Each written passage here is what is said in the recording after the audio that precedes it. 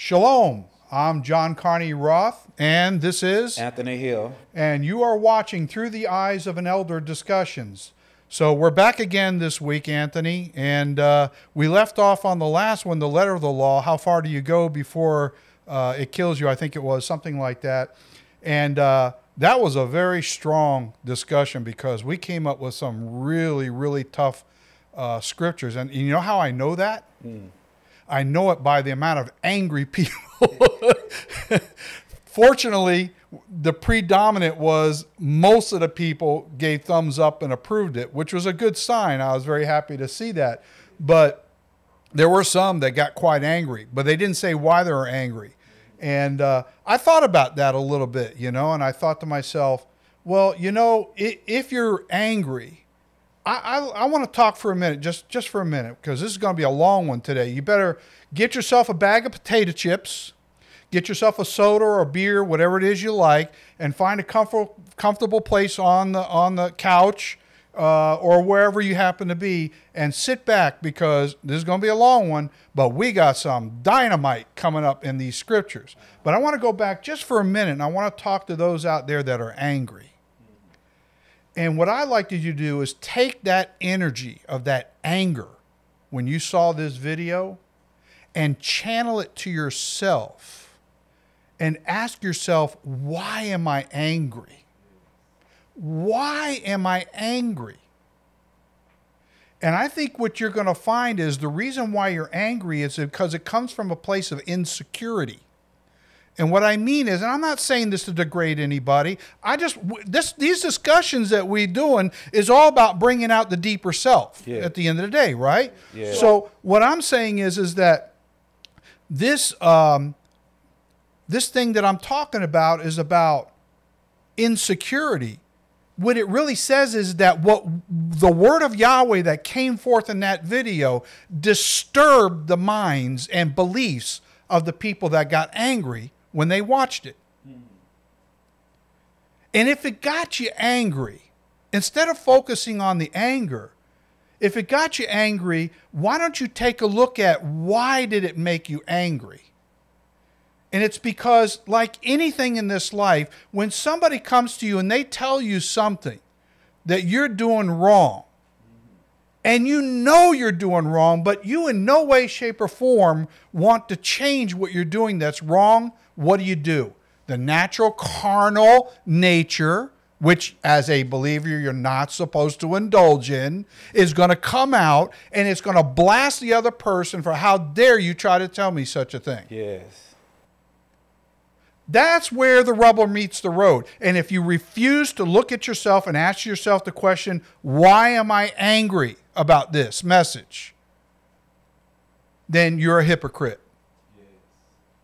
And I'm not trying to condemn anybody. That's not my point. We are trying to get real here. This discussions that we're doing is only for those people who are trying to get real. Right. The ones that don't want to get real, there ain't nothing much we can do for you. When your time comes, you'll deal with it.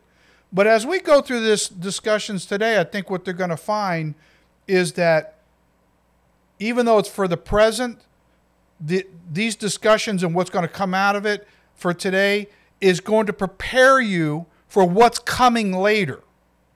And if you can't get it under control now, you're not going to get it under control later, or at least it's not going to be so easy. And at the end of the last video, I talked about how this world system through the Shabbatai Franks is trying to dismantle everybody's sovereignty. And they're going to guide them into believing something else. And so we kind of concluded with, look, in this life, you're going to be under somebody's law. You can't go through this life and not be under somebody's law. So you're either going to be under Yahweh's law, or you're going to be under man's system of law. And we're all going to have to make a decision as to which one it is we're going to keep. Because as we know from Scripture, you're not going to be able to be in the middle ground. You're going to have to make a decision. So the whole point of these teachings and stuff is for edification, to help you to stop and think, why am I doing what I'm doing? I didn't see myself in these scriptures before like this. So anyway, I didn't want to belabor that too long, but I kind of had a little time to meditate and look at people's responses. And like I said, overall, most people were very generous in their responses to this. So we're going to go ahead and we're going to get into the second phase, and we're going to kind of stay on the same vein of the law, but we're going to kind of start to come at it from a little bit more of a different angle here today. And so today's discussion is, has the Talmud crushed your testicles? Has the Talmud crushed your testicles? I know some are out there saying, oh, he's going porno on me or something like that. No, actually, I'm not. You know, that we don't go in those realms. But the Talmud plays a very important role, not only in the New Testament time when Yahshua and the disciples had to contend with the rabbis of their day and the elders and so forth, but also it plays a big role today because history repeats itself. And I've been teaching on this over the last several years, and it seems like a lot of people have a rough time trying to understand this concept.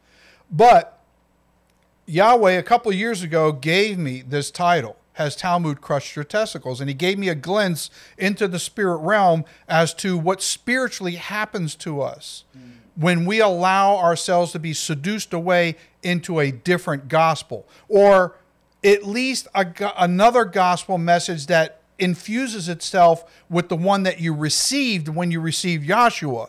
And now it's supposedly more complete, but what it does is it crushes your testicles. And we're going to get into what we mean by this, because this is actually in Scripture now. So if you're mad that I put this title up there, you really got to go argue with Yahweh, because he's the one that put it in the Scriptures, and we're going to bring it out. So with that being said, let's go ahead and start with some opening comments. I kind of already did mine. I don't think I'll do another one, but I'm going to give you a chance to go through this a little bit and give your thoughts on it. Praise Yahweh. This one here, we don't strip this. No, we don't. We sit down and we talk, and all of a sudden you'll say, I just got a word. He just gave me this, you know. And I say, well, then that's the next discussion. How are we going to bring it back? And when you came and gave me the title, and I'm like, that's going to be rough, John. and I say, we can't talk from a physical perspective. No. It's got to be spiritual. Right. And right away he started talking about using the word testicles, the testicles of your mind. See, if they touch us physically, we'll feel it down there. Oh, yeah. But when things begin to penetrate your mind and touch your mind to drive it, it begins to crush it, you know, out of your heart. It begins to penetrate so little until you don't feel the little touches that evil are, just say misinformation enters in, you know, and begin to work its defiling process within you. But physically, if somebody touch you somewhere that's sensitive, you feel it right away. And while we minimize our minds and our hearts from the sensitivity that they possess, I can't understand it. But we started out our first discussion on a journey, you know, and our life experiences. And these are all places where we've been. Not so much as in the Word, but before you came in the Word, you had a different view of how things were. Right. And then you come over into the Word, and you still have a different view on how things are supposed to be.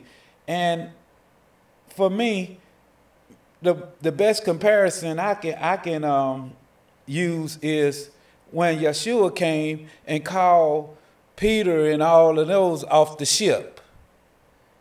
They had to make a decision to leave off a place of comfortness, a place where they had, all they knew was everything I own is wrapped up into this. This is my life. It consists of this. And my life doesn't consist in the abundance of what I have or what I can be. It's more to it than this.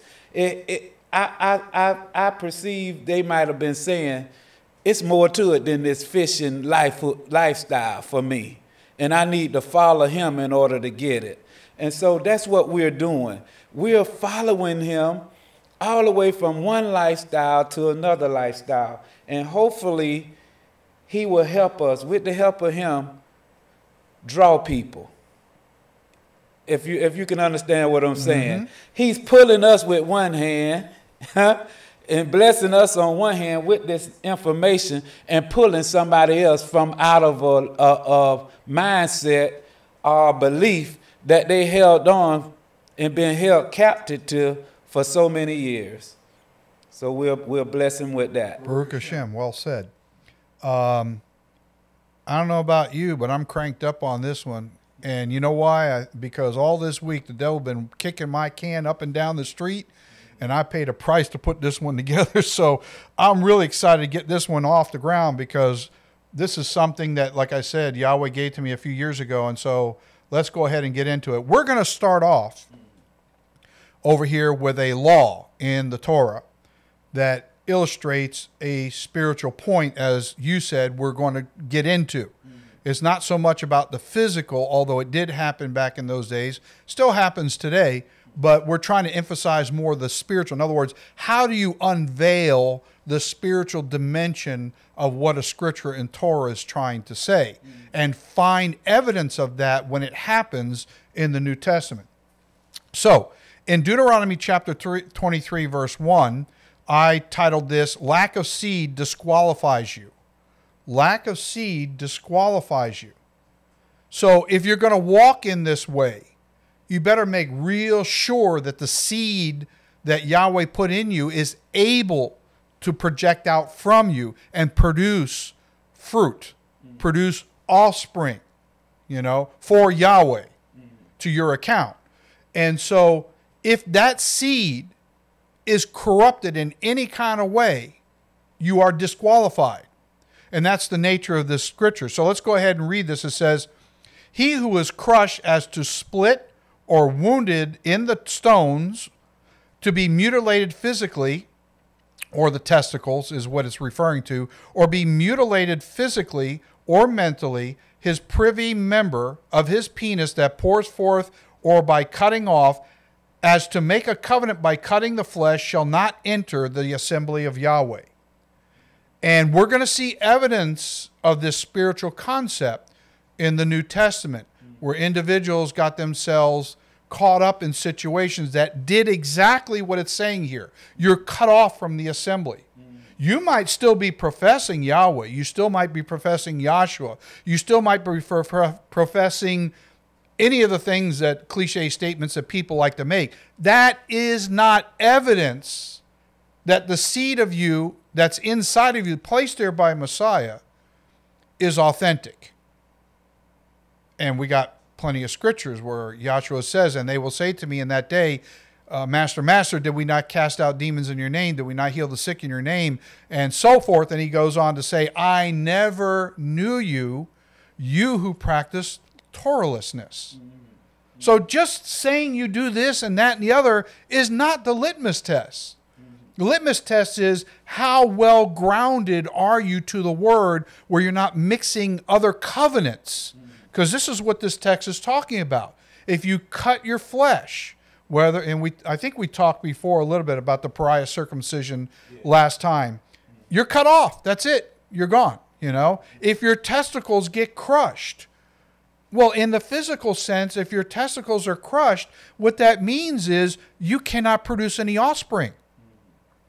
And we know that those who served in the temple could not have any defects on them.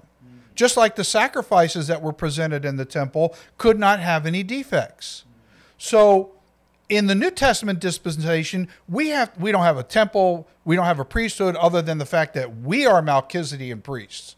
Okay? And we need to keep ourselves unspotted from this world and how it tries to influence us and make its way inside to this covenant where your testicles get crushed. And now you do not have the spiritual authority to execute that which you would like to do, and you just can't do it. And unfortunately for a lot of people, they're not aware where things have crept into that have caused this problem. We're going to go into a little bit of that as well. So let's go ahead and move on. So I want to take just one example to illustrate this point, how things creep in. One time when we had a fellowship, somebody came to me and said, John, are we going to do Teshuva? And I go, what is that? Oh, well, you know, we go to a lake or a stream and we throw bread in the water. And this was for Yom Teruah that was coming up. And I said, are you out of your mind? Because I knew right away, I'd never heard of this before. But I knew right away Yahweh saying this is a spirit of Jewish, what do you call it? Superstition.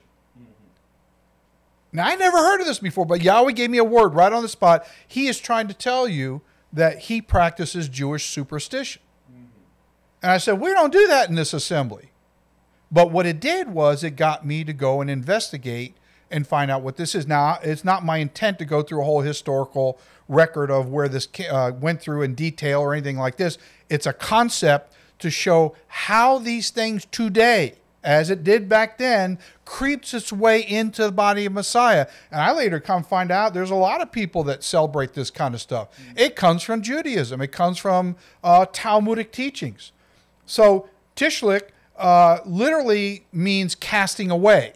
So in other words, the idea is that when they would call it Rosh Hashanah, which is another thing that was borrowed from the Babylonians. It's not called Rosh Hashanah in the scriptures. It's Yom Teruah. However, the idea is that you're supposed to cast away, get rid of your sins, okay?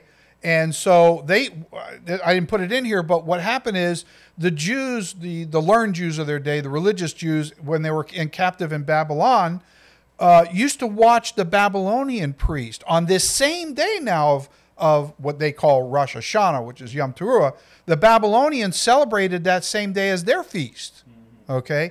And they used to go to a river, the Euphrates actually, and they used to take, in their case, they used to take stones and throw them over their shoulders into the water for superstitious beliefs that somehow that the creator of heaven and earth will give them a blessed harvest the next time around, amongst other things. But anyway, this comes from Babylonian Zoroastrianism, however you say that.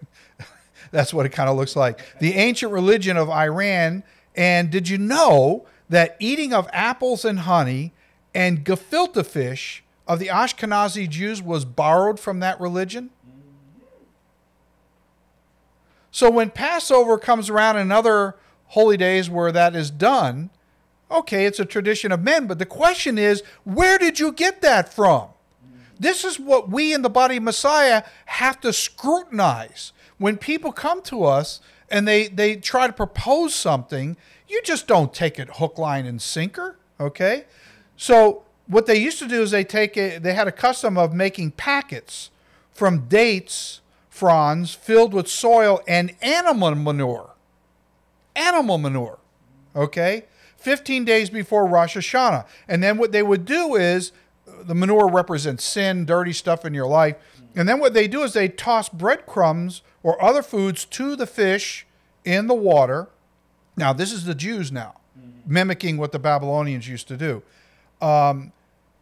Either consciously or unconsciously, they feel that the bribe of breadcrumbs will stop Satan from accusing them of past misdeeds before the creator of heaven and earth. Underlying the practice is the belief that the creator and demons are always near water. So what they believe, without going into too much detail, they believe that demons were in the fish. So when they willfully came to the water and the breadcrumbs resembling their sins, because leavened bread, they would throw it to the fish, and when they eat it, it would satisfy the fish, therefore satisfying the demons in the fish, so that those demons would not go before Yahweh and accuse these Jews of any evil wrongdoing because they pacified the fish or pacified the demons. Now, how many of us out there in the body of Messiah know that if you're practicing this, this is what you do? because it's a spirit, an unclean spirit, that concocted this idea. And yet it's very prevalent in the body of Messiah that people like to go out there and borrow from other faiths and bring it into the body of Messiah and corrupt the seed. So this is one way you disqualify yourself, because Yahweh is, as we know, is a jealous Elohim. And he doesn't want you mixing Gentile practices in with his ways. And so it's our job and our responsibility to try to stay as far away from that as possible. But knowledge is power. Yes, it is. If you don't know they're seducing you, you don't know. And I had to go back and tell these people, do you understand what you're doing? And they didn't know. And when I told them, it was like, oh my gosh, you know. Now, whether they ever stopped, I don't know, but at least they were told. So, I want to bring up this idea real quick here about the crushing of the testicles, okay? And it's all about the seed. It's all about the seed. And so we're going to use Abraham, an account here, to illustrate a point. And I know me people have probably read this set of scriptures, right? There's only a few that I'm going to use, and it probably went over their heads. But this is about discussing and bringing these things out into the open. So I'm going to read this real quick. Now Abraham was old, well advanced in age, and Yahweh had blessed Abraham in all things. So Abraham said to the oldest servant of his house, who ruled, that had dominion over all that he had, please put your hand under my thigh. That's what most translations say. However, in the Greek, it means on the soft part of my genitals or testicles. So a picture is Abraham sitting in a seat, I guess, of some sort, and he asked his best servant, who's in charge of everything that he owns, and has commissions him and trusts him with his possessions, to please come and take your hands and hold my testicles. Now, today, we would think that's very perverted. But you got to understand Abrahamic covenant concepts. You got to understand blood covenant contracts. There are things that they did back then that we don't do today in these cultures, but it had not a perverted meaning. It had a deep spiritual meaning, because when that man held his testicles and he swore, well, let's go ahead and read some more here so we can see. And I will make you swear 7 times, 7 the number of completion, by Yahweh, the Elohim of heaven and the Elohim of earth, that you will not take a wife for my son from the daughters of the Canaanites among whom dwell. Okay?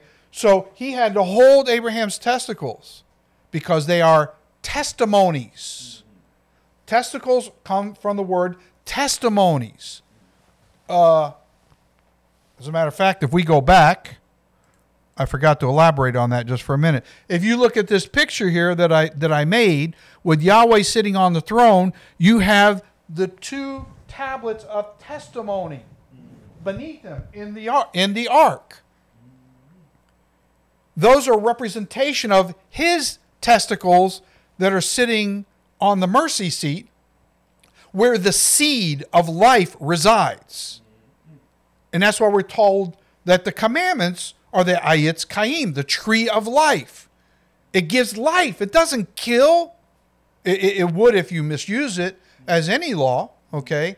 But the point here is that the 2 tablets of stone are a resemblance or an archetype of his testicles, which is where the seed of life comes from. So let's go back here. I just wanted to show that real quick here. And so this man would have to hold his testicles and swear 7 times he will not do what he has told him, please do not do.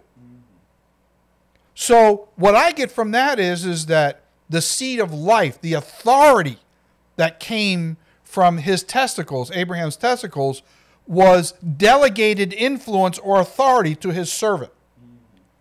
And if he broke those testimonies, or that testimony that he made, or that promise that he made to him, that vow that he made, okay, because vows are very serious, then there would have been serious consequences for him. Any thoughts on that at all? I'm looking at it like, which we'll read later, what we call parables. Everything that Yahweh does, he compares it to a earthly event, a physical event, but it has a spiritual concept to it, a spiritual meaning which he's trying to bring us to. You know, he's moving us from one place. Last week we talked about from glory to glory. Glory to glory. From one glorious state to another glorious state. But the concept is still the same, but the meaning is a deeper meaning. It came from outward to inward now. And so whatever you allow inwardly is coming outwardly. Instead of being covered up. Right. You know, we put on different identities constantly to express to somebody who we are, until we begin to open our mouth up and what really comes out shows who you really are. Exactly. Oh, I thought this was that type of person. And we see it all the time, especially in the body of Messiah. People pretending to be one thing, but then when they open up their mouth, you see a completely different person. And so this is what I'm getting out of this. Abraham wants Isaac to be of the same type he's been molded, the same mold that he's been molded from. I want my son molded from this, because if he joined to these Canaanites, he's going to take on a different identity. Amen. And that means that his seed will be crushed in that moment. Exactly. Because he's got other covenants mixed in. It's not no longer pure anymore. Right. That's it? Yes, it. Yes. Okay. No, I'm glad you said that, because that's exactly what that is. So, like the other times, you pick some scriptures, and we're going to go through them, and I'll go ahead and read them. And so we're going to start in Mark chapter 7, verses 3 through 9. I'm missing 3. I wonder how that happened. Maybe I labeled it wrong. I'm sorry. I'm not sure what I did there. Thought I proofread this. But anyway, the concept is the encroachment of Talmudic philosophy. The encroachment of Talmudic philosophy. So it says, when they come from the marketplace as the town square, they do not eat unless they wash by being fully wet in a ceremonial ablution to be sacred. And there are many other things which they have received, learn from an assumed office, I thought that was interesting in the Greek, and hold with seizing strength like the washing of cups, pitchers, copper vessels, and couches. I think verse 3 says they question Yeshua about why do his disciples, you know, transgress the tradition of the elders. Not Yahweh's commandments, but a tradition. And many of us are assumed righteous or unrighteous based on our transgression. Today, I guess Yahweh is leading you to, so we are talking about those in the Hebraic roof movements. You know, where are you getting your traditions from? Where are you getting your customs from? Because all of these customs were designed to take away your righteousness in Yeshua, to give you some sort of self-righteousness. And all of us have been guilty of it. As I said in the opening statement, we coming through a journey that we're talking about, things we experience. These are things that I myself were once using and doing. We have the washing of hands before we eat. You know, in the culture today, if the health department came and inspected your business establishment, they want to know that your hot water comes on within so many seconds, and that you know how many seconds you have to wash your hands vigorously, wash them all the way up to your wrists and everything, and take the paper. These are ways that they consider you undefiled and not contaminated. But what's on the inside, you see what I'm saying? We got our priorities in reverse. They can't see how corrupted you is. And for the life of me, this thing they got going on now, this virus thing, you can't tell they got the virus. No, you can't. Huh? It only exposed when it comes out and produces itself like sin. It only shows up when it comes from the inside out. But if you're just looking at a person based on appearance, how would you know they're a sinner?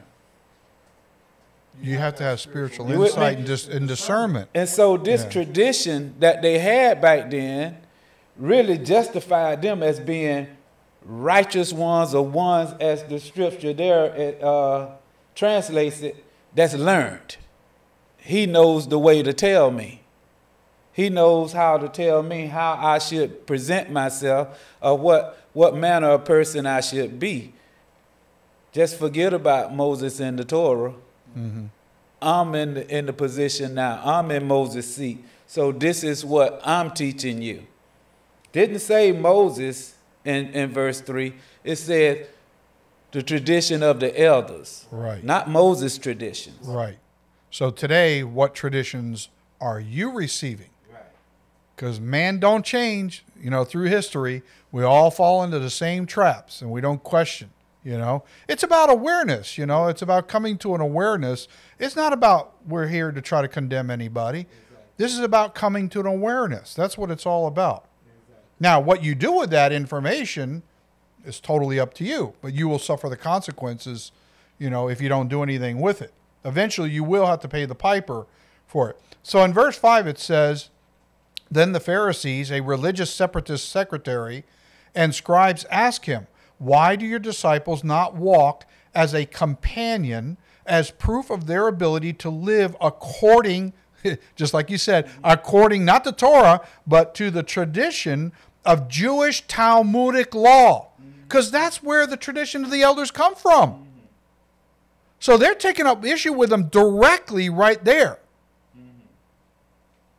They're taking up issue with them right there. And, I'm just going to break for just a second here.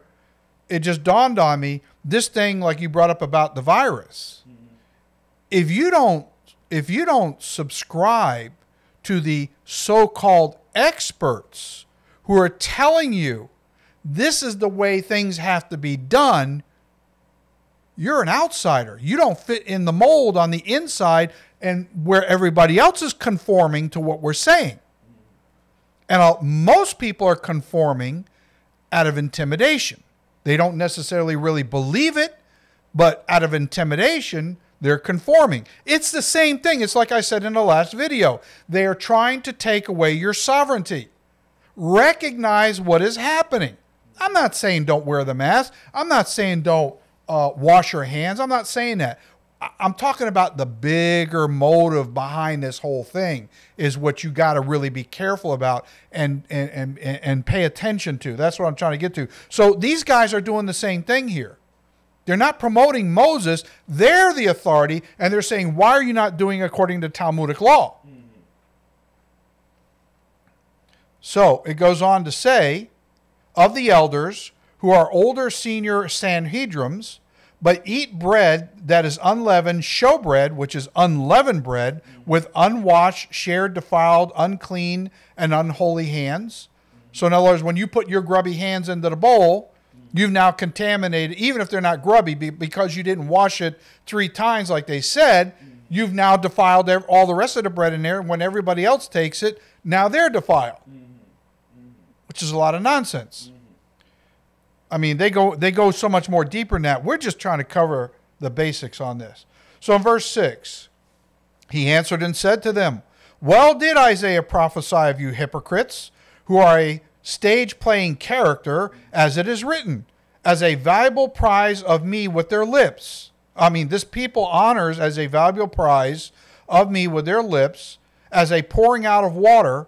In other words, they're very zealous about it. Oh, Elohim, oh, Adonai. They're very passionate about what they're doing, okay? And it's pouring out like water, It looks real good. But their heart, where the thoughts and feelings reside, is far from me. Far from me. Verse 7, "And in vain, through a manipulated search, to no end purpose, they worship me." I can't think of anything more degrading, and I tell other believers this. what you're doing is, and I had this discussion with somebody yesterday actually, where you're going is going to lead you to nowhere any good. Mm-hmm. Okay? And you're going to have to recognize that you have no way out except for one way. And I pointed out what that was. Mm-hmm. The worst thing that could happen to a person is you go through your whole life pursuing something. It doesn't matter what it is. Mm-hmm. And when you get to the end of it, you found out it was all a fraud. Mm-hmm. And now you're too old to turn it around and do anything about it. Mm-hmm. And you go to your grave knowing you were totally defeated because your whole premise for what you were chasing after was flawed and you got robbed of everything. Mm-hmm. Mm-hmm. When he gave me these verses here, he posed the question, and I would like to ask the same question. Who is it that you are worshiping? Mm-hmm. Yahweh or yourself?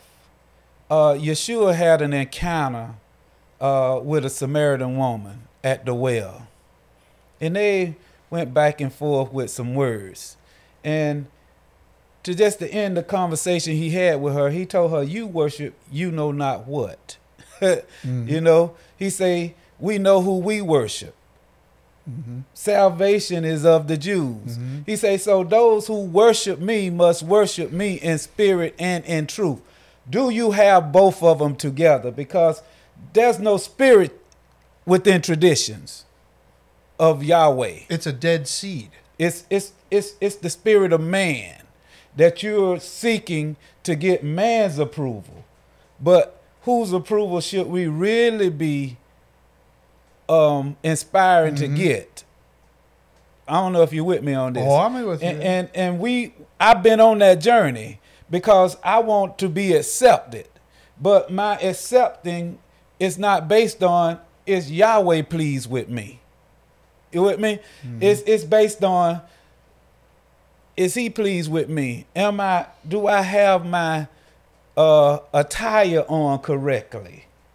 Am I saying the right words that he want to hear? I sat in a congregation and I'm telling you, I hear him every Sabbath. I'm so glad we're not like them sinners. We keep the Sabbath. I hear this. You with me? We're all sinners. Yeah. And we dress different. Uh-huh. We don't do what they do. But in our hearts, the minute you give the opportunity, you find all the things they were doing that they say they was glad they were not doing. Yep. So all of the speaking they were doing was in vain.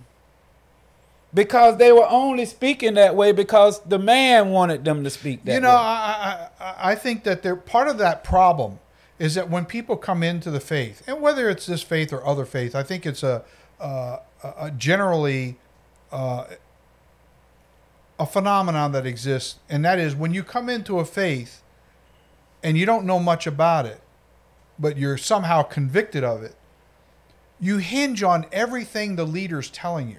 Mm-hmm. And you want to please that leader. And that is the problem right there, because just as you stated.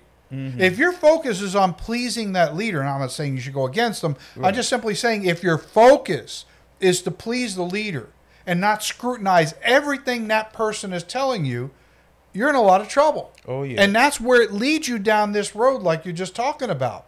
So the very first thing you could do is protect your sovereignty. Scrutinize everything that people are saying, including what we're saying. Mm-hmm. Scrutinize everything. I don't want you to believe what I'm telling you. Go look this up for yourself. Yes. And then test it out and see which one has the weight. Yes. Yes. And if you're not willing to do that, you're done. You're gone. Mm-hmm. There's no hope for you.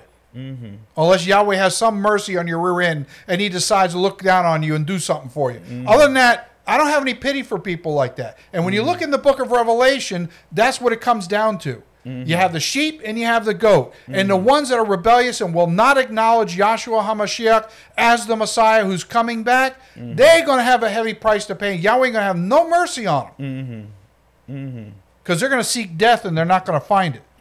So let's move on. They worship me, teaching for instruction, learning of the commandments of men. There we go.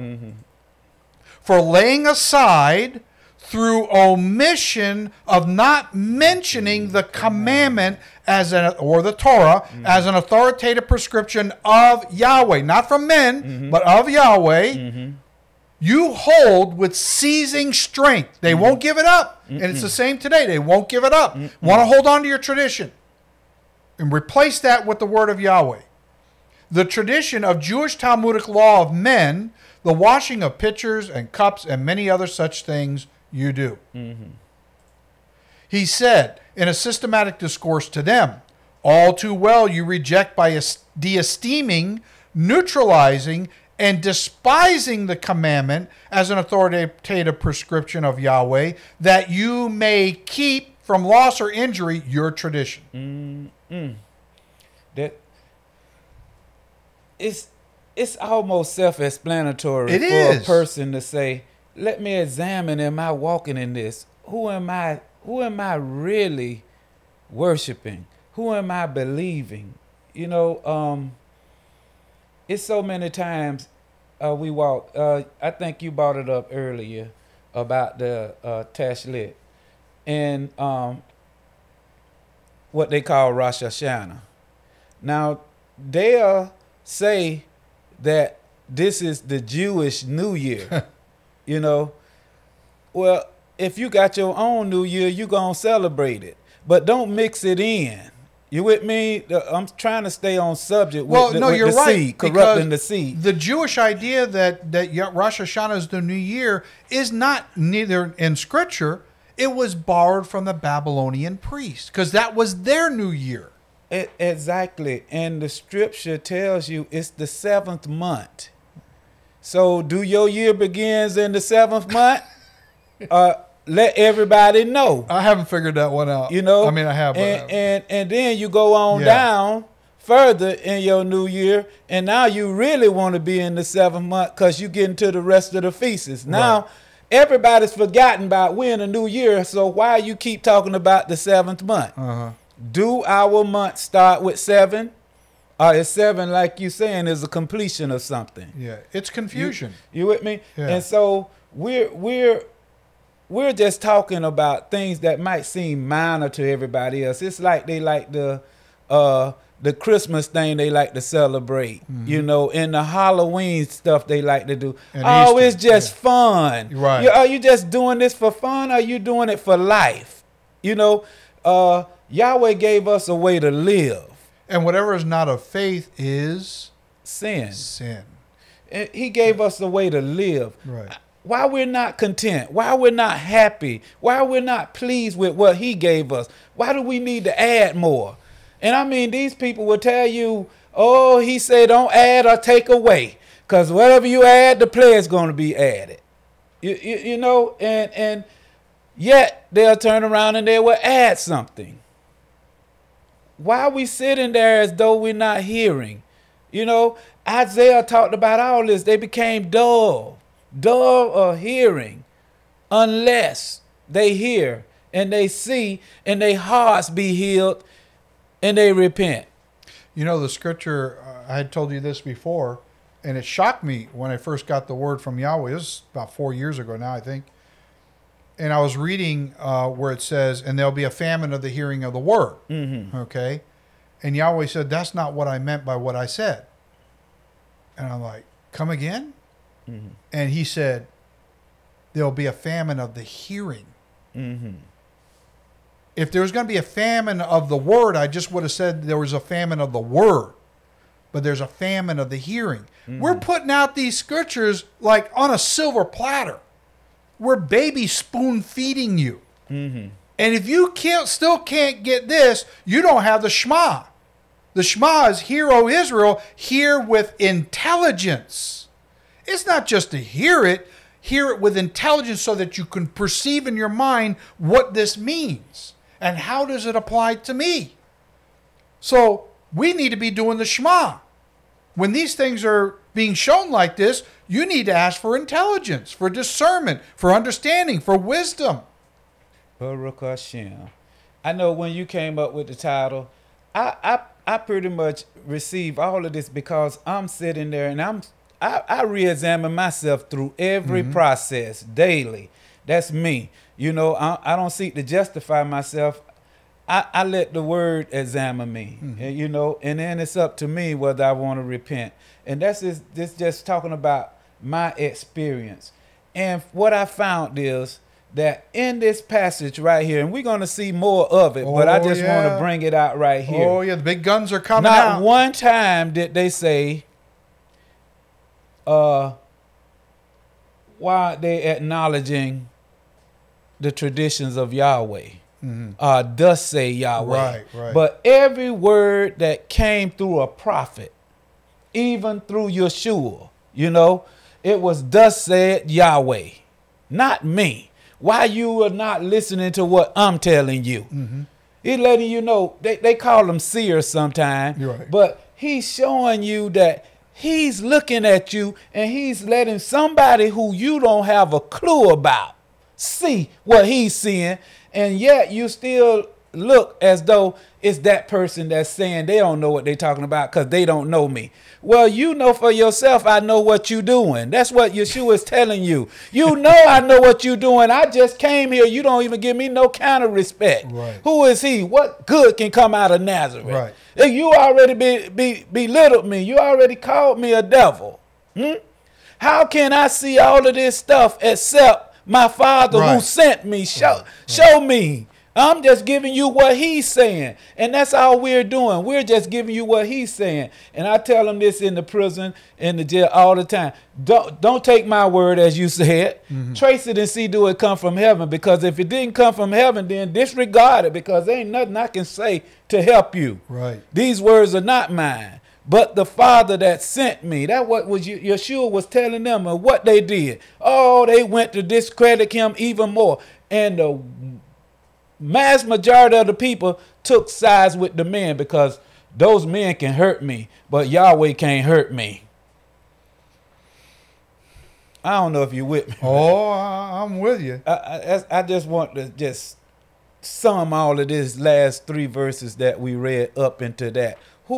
Who is it that you worshiping? Question yourself. What is it that you're doing to get your righteousness from? Right. These customs and these traditions, they're not your righteousness. They're not your identity. All your identity is in Yeshua. Right. Amen. Stand up for him. Protect his honor. Honor his name. He laid his life down for us. Honor him. And if you won't do it, you're not respecting him either. Exactly. And I didn't realize that Yahshua was the first one that didn't get true respect. I thought it was Rodney Dangerfield. I don't get no respect. No respect. Oh, yes. Yeah, but no, that's the truth of the matter is that if we are doing the same, then we're no different than these guys here. The Talmuds, you know, the Sanhedrins and the rabbis and the whole group of them, you know. So let's continue on here. I think I already read that. Yeah. Yes. All right. So now we're going to go to Matthew chapter 23. And what I got out of this is purifying yourself through rabbinics. Purifying yourself through rabbinics. Wow. I don't think most people realize rabbinics was never always around. You know, it got started around 250 BC after the Babylonian captivity when they came back.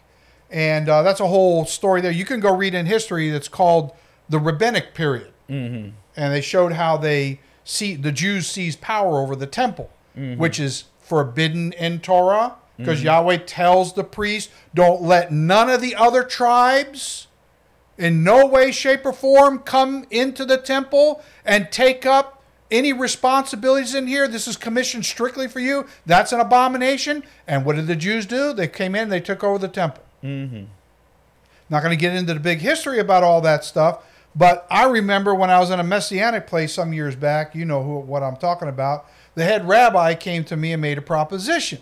And he says, I think you'd be a good candidate to study under me rabbinics, to be my assistant. I said, no, sir, I'm not interested in that. You know, I knew way back then, this is like 20-something years ago now, and he goes, oh, you would learn so much more. I said, I know enough. I didn't tell him all that I knew. But I knew that rabbinics was not what Moses taught. Moses was not a Jew. So Don't allow these rabbis, messianic rabbis even more so, because they're an infusion, talking about different covenants, they're an infusion of rabbinics or Talmudic Judaism and tradition of the elders and the Sanhedrin with Christianity. You've got the worst of two covenants coming together to make a hybrid. Mm-hmm. Anyway, I could go on all day about ranting on that, but let's get to the scriptures here. Mm-hmm. And let's see how this plays out when we go along, and let's see the spiritual meaning. Woe, great grief to you, scribes and Pharisees, a religious separatist secretary, hypocrites, who are a stage-playing characters. You cleanse by purifying the outside of the cup and dish, but inside they are full of extortion, by pillaging with force and self-indulgence due to a lack of power for self-control. Blind Pharisee, as the order of importance and cleanse, by purifying the inside of the cup and dish, that the outside of them may be clean with purity also. Woe, great grief to you, scribes and Pharisees, hypocrites, who are stage-playing characters, for you are like whitewashed tombs, as a state of being confined as a prisoner, which indeed appear beautiful and flourishing outwardly, but inside are full of swelling outwardly of a corpse of men's bones, and all uncleanliness of impurity, lacking morality of a demonic source. Wow, if that ain't to the point, I don't know what is. Verse 28, even so, you also outwardly appear righteous, as holy and innocent men, but inside you are full and well supplied of hypocrisy, acting the part of a deceitful character, and lawlessness, who is not subject to Torah. Well, that's blatant right there. And say, if we had lived in the days of our fathers, we would not have been partakers with them in blood of the prophets. Therefore you are witnesses that bear the record against yourselves, that you are sons of those who murdered the prophets. Fill up, then, the measure of your father's guilt concerning yourselves. Any thoughts on that? Yes, just bringing it home, what we talked about earlier. Who are you worshiping? You with me? He's telling them, I'm seeing everything that you do. You put all these burdens on people to don't touch this, to wash your hands like this. And you yourself really don't do that stuff, because on the inside, you all corrupted. You just making proselytes of people and not teaching them the way. You're not really showing them the way. And not only that, you know what they're not doing? They're not showing empathy for the burden that is on the person that you're putting these things on. No, that means the spirit of empathy and sympathy and all that kind of stuff is gone. You're just a cold-hearted person that wants to regulate that person and put burdens on them because it gives you power and authority. Just think about some of the things that they teach. I mean, just to be outwardly. I want to be loved by everybody. Everybody ain't going to love you. Everybody is not going to like you. Right. I heard, now these Jewish teachers, I heard a few months ago during the Passover season, they said Passover and Easter are tied together. They're on television teaching this. Are you with me? I'm with you. How are they tied together? I mean, just think about it now. Yahweh is looking down. Say he got eyes that run back and forth through the earth. And then he pick a prophet out and show him something. He told Ezekiel, he said, go, I want to take you to the temple and see what they doing. And he said, okay, I showed you that. Now let's go again. And I want to see you greater abomination that they do in the temple. And they were worshiping that sun. And every year they go out there with them to worship the sun, John. Come on. They ain't doing nothing new today. All you got to do is search the scriptures. And you'll find out today they doing the same thing. If we wouldn't have did the same thing our fathers doing. You doing worse than what your fathers did. Same garbage, different day. Same stuff, but you doing more. You adding more than what they did back then. So how we can say condemn them back then for not being sin? No, how guilty. Can we condemn those that were in the wilderness for unbelief when we're walking into today? I was there. I was there doing all of this stuff because that's what they was teaching. And I'm thinking, they Jews, they gotta know. No. That's a big misnomer. The true Jew, Yahshua, was teaching, and I wouldn't even receive his spirit of teaching because there's no way he would talk to me. That was my perception. You got to go through the man. But one day I read when Peter went over to a Gentile named Cornelius, and he said, I perceive that Yahweh is no respecter of person. I used to think he just respect one kind of person. Right. But he talks to me. I mean, he's blessing you and pulling me over here. I just didn't get here. I didn't know you was in this world. How did we meet? Huh? Different roads, same journey. Same journey, right. All of us, we got different roads. And when I say that, different experiences. Some might have more. I had a bunch of them. I had a bunch of snares. You know, some might have less. But whatever the snares was, he's pulling us out of the snares, loosening us from those cords and bringing us to him. We ain't bringing us to each other, but if we're in him and following him, we're going to fellowship. Well, you got to want it, though. Yes. You got to want it.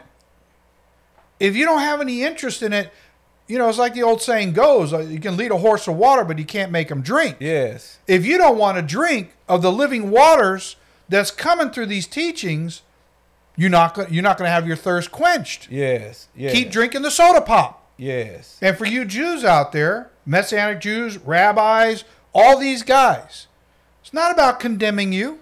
Exactly. It's about waking up. You're doing the same thing to people that you did back in the times when these scriptures were written. There's no difference. Yeah, just wake up, look at what you're doing, and let your people truly get set free. Yes. You're on borrowed time. I'm telling you. I'm a prophet of Yahweh. And I'm telling you, there's a reason why he's resurrected this ministry in this way that he has. Time is short. You don't have the time to keep playing these games that you're playing. Yes. And when it comes time to pay the piper, you ain't going to have what it takes to pay the piper. It's going to be too late for you. And I think Yahshua told the Jews, and it was in Luke. I did a teaching on that. I think it was the accursed teaching. To live or to be accursed, if I'm not mistaken. And he prophesied to them Jews that he was talking to his day. He said, you are not Abraham's seed. Going back to the seed thing again. You're not Abraham's seed. You're his children, descendants, but you're not his seed. And I'm telling you today, when he was telling them this, when the last great day of the feast comes, at the end of the millennium, and that 100 years is finished, this same bullcrap attitude you're putting on me now and calling me the devil and all this stuff, you're going to coast your way through that 100 years after the resurrection, and you're going to come to the end of the 100 years, and we're going to see you never intended to change. And he's telling them in those texts, you are going to die the second death. You're going into the lake of fire for the second death, and you Jews will be destroyed who act that way. It's from my mouth to your ears, which I got from Yahshua. I deciphered that thing in Luke. You want to know more about that? There's a heavy set of scriptures in there, in that teaching, to live or to be accursed. Okay? So you Jews, you have the covenant. What are you doing with it? Teaching rabbinics? Talmud? Some of you want the Gentiles to keep that, or you want them to keep doing their Christian stuff, but you don't want them to come into Israel. You know, and there's a whole gamut of different levels of that there. Some are not as bad as others, but it don't matter how bad you are or how less bad you are. If you're proposing those doctrines in your congregations, you are bringing your people into bondage. And I'm speaking to the people because they're the gatekeepers that watch over them. So I'm going to circumvent the gatekeeper for those of you that are sitting in these places and you're listening to this hogwash. You better wake up. You don't have a lot of time to keep playing this game. The curtain is starting to close. And you better get your acts together. And that's been fulfilled in your hearing right now. Yes. Like it or not, it's been fulfilled in your hearing. So back to this again. Because you build the tombs of the prophets, who are foretellers under divine inspiration, and adorn to put in order decorations the monuments of the righteous who declare holy and innocent. I think we did all that. Oh, we did that? Yes. You had finished. No, I didn't get through that. Yeah, I did. Oh, I must have went backwards. I'm sorry. And so did you want to say something on that? One thing on this, you know, when they say they like whitewash tombs, and it's not comical, but it's just something that just came to me. You know, I've been to a different, various viewings, you know, and they embalm the body, they dress them up, and they groom them up, and they buy the nice casket and all the flowers around them. And people come in and they say, how beautiful that person look. Well, he's dead. He's dead. But they can't see death enough to fear to say, I got to come through this way. Is it anything that I need to be right, to be prepared to go through this process? You know, all they can see is how beautiful it is, but we're mourning the separation. But we're not taking an example. We got an appointment for this. All we can see is the beauty in death. How is that beautiful? People go through all kinds of psychological stuff in those situations wake up to make themselves feel better. Yeah, wake up and get ready. Yeah, exactly. Wake up and get ready. All right, so in verse 30 it says, and say if we had lived in the days of our father. Did I read this already? I already read this. Yes. It's been a long week. Okay, so now we're going to go to 2 Timothy. We've got to kind of try to move along a little quicker here because we got still a lot of bombshells to unload here. Yes. 2 Timothy 3, 1 through 5, I got this, a change in attitude that leads to immoral beliefs. A change in attitude that leads to immoral beliefs. See, in order to accept Talmud, rabbinics, all that kind of stuff, you have to have a change in your attitude of your beliefs. And that attitude allows you access to these beliefs. So if you don't have the right attitude, it's going to take you to a place where you really shouldn't be going. So in verse 1 it says, but know this, that in the last days perilous times will come. For men will be lovers of themselves, lovers of money, boasters, proud, as to be above others, with haughtiness, blasphemers against Yahweh, disobedient, as unpersuadable of obedience to parents, unthankful, unholy, unloving, without natural affection, with hard-handedness, unforgiving, slanderers, without self-control, brutal to the point of savagery. That's pretty rough. Despisers, with a hostile spirit of good. And we're seeing that on the streets today, aren't we? Traitors, who give themselves over to the enemy's hands, headstrong, whose heads are so clouded and inflated with self-conceit, haughty, lovers of pleasure rather than lovers of Yahweh. Having a form and resemblance of Elohim, which is holiness, with piety, but denying with contradiction and rejecting its power that is miraculous of itself. And from such people turn away by deflecting it. Anybody that's trying to turn you against the commandments of Yahweh, turn away from them. Turn away. For this one, I just labeled it like your topic. And I said, has the Talmud crushed the testicles of your mind and heart? Exactly. And I won't get deep into the various ways because it's all outlined in there. If any one of these things have came upon us, and I'm telling you, I've been in all of them, hard-headed, high-minded, puffed up, all kind of way.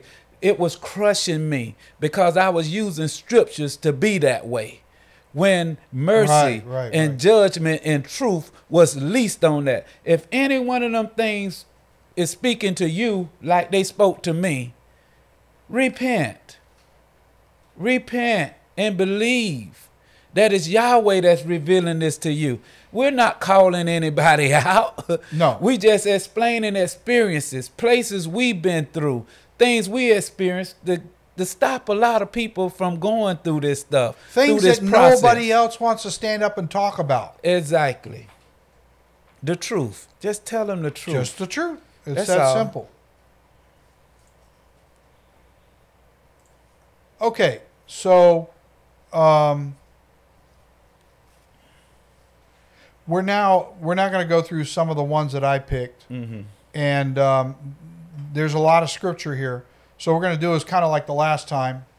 I'm just going to read through it, okay, and get through verses 4 through 23. And then what we're going to do is we'll come back and we'll elaborate after I've read it. But I want everybody to be able to soak up and feel what's going on. You know, the thing is, I can only do this stuff if I dive into the scriptures and I become a part of the characters. That's how I can feel what this guy's saying and what that guy's saying, what this one's doing and what that's doing, and add the descriptiveness to the interpretation of the word that the translators didn't use to give it more flavor. That's what it is in the red. And I put the Greek in there so you can go double check and see, okay, yeah, this, and I've had people do that and say, yeah, that's what the words say, you know. So I'm not embellishing anything here beyond what it is, other than a few adverbs and nouns to make it sound right. So I'm going to go ahead and read through this up to verse 23. Then we're going to come back and circle back and elaborate on whatever you feel like you get out of this. Now this I say, lest anyone should deceive and delude you with persuasion, which is enticing words. Now, well, I'll wait till we get to this point. For though I am absent in the flesh, yet I am with you in spirit, rejoicing to see your good order of a dignified character at this time, and the steadfastness, established stability by your faith in Messiah. As you therefore have received Messiah Yahshua, the Master, so walk by showing we have the capacity to be able to function in him, rooted to the point of stability and built up in him and established through being confirmed in the faith, as you have been taught, abounding in it with thanksgiving, with grateful language towards Yahweh. Beware with perception, lest anyone cheat as leading you away as booty by seduction of you through philosophy of Jewish sophistry, a clever but misleading reasoning that comes from a love of wise things and empty deceit that uses cheating to delude according to, boy, this thing's temperamental.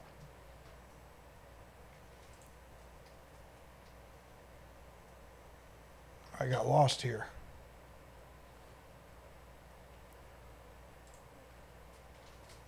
According to the, there it is, sorry. This mouse is acting up a little bit. Tradition that puts in prison using Jewish Talmudic law of men, according to the basic principles, which is an orderly arrangement of the world, and not according to Messiah. For in a state of rest in him dwells to house permanently all the fullness with completeness of Elohim head and its divinity bodily. And you are complete, being perfect in its fullness, a state of rest in him, who is the head of all principalities, which is the first estate and principal rule and power of privilege and superhuman capacity. In him you were also circumcised with circumcision, that is Mosaic, with the rites associated with it, but without hands, made without hands, by putting off and divesting, removing the body of sins of the flesh by the circumcision that is Mosaic, with the rites associated with it of Messiah. Buried to assimilate spiritually with him in baptism, in which you are also raised, roused from death, and revived with him through faith that is a moral conviction of Torah or gospel, in the working of efficient energy of Yahweh the Father, who raised him from the dead. And you, being dead in your trespasses, whether unintentional or willful transgression, and the circumcision as an unregenerate Gentile of your flesh, he has made alive, to reanimate together with him, having forgiven as a favor and grant of kindness to graciously pardon you all trespasses. having wiped out the handwriting from a legal document of bondage of Talmudic law of requirements of civil, ceremonial, or ecclesiastical decrees that was against and planted covertly towards us, which was contrary as an adversary to us. And he has taken it out of the way, having nailed it to the cross as an atonement of Messiah. Having disarmed by divesting himself wholly from the principalities, which is the first estate and principal rule and powers, a privilege of superhuman capacity, who are spiritual with delegated influence. He made a public spectacle by exhibiting of them, triumphing by conquering with victory over them. So let no one judge judicially, condemn, or make a decree to the point of punishment, and sue at a law of you in food of meat or drink, eating, or in drink, or the act of drinking, or regarding a festival that is holy, for a new moon, festival that is the first of the month, or Sabbaths that is weekly, which are shadow, as an outline sketch in representation of things to come, with expectation to attend. But the substance to be saved is in the body and is of the Messiah. Let no one cheat you of your reward of salvation through defrauding, taking delight in false humility, that humiliates your mind, and worship with a ceremonial observance of angels, of good tidings, whether a spirit or human, intruding by looking into those things which he has not seen, vainly, which leads to failure and causes one to be puffed up with pride and haughtiness by his fleshly mind, and not holding by retaining with strength fast to the head, from whom the whole body nourished with aid fully supplied and knit, to drive in unifying together by joints for fastening and ligaments, which is a uniting principle, grows with the increase that is from Yahweh. Therefore, if you died with Messiah from the basic principles, orderly arrangements as a military formation of the world, why, as though living in the world, do you subject yourselves to the regulations that are civil, ceremonial, or ecclesiastical laws made by men? Do not touch or attach oneself to.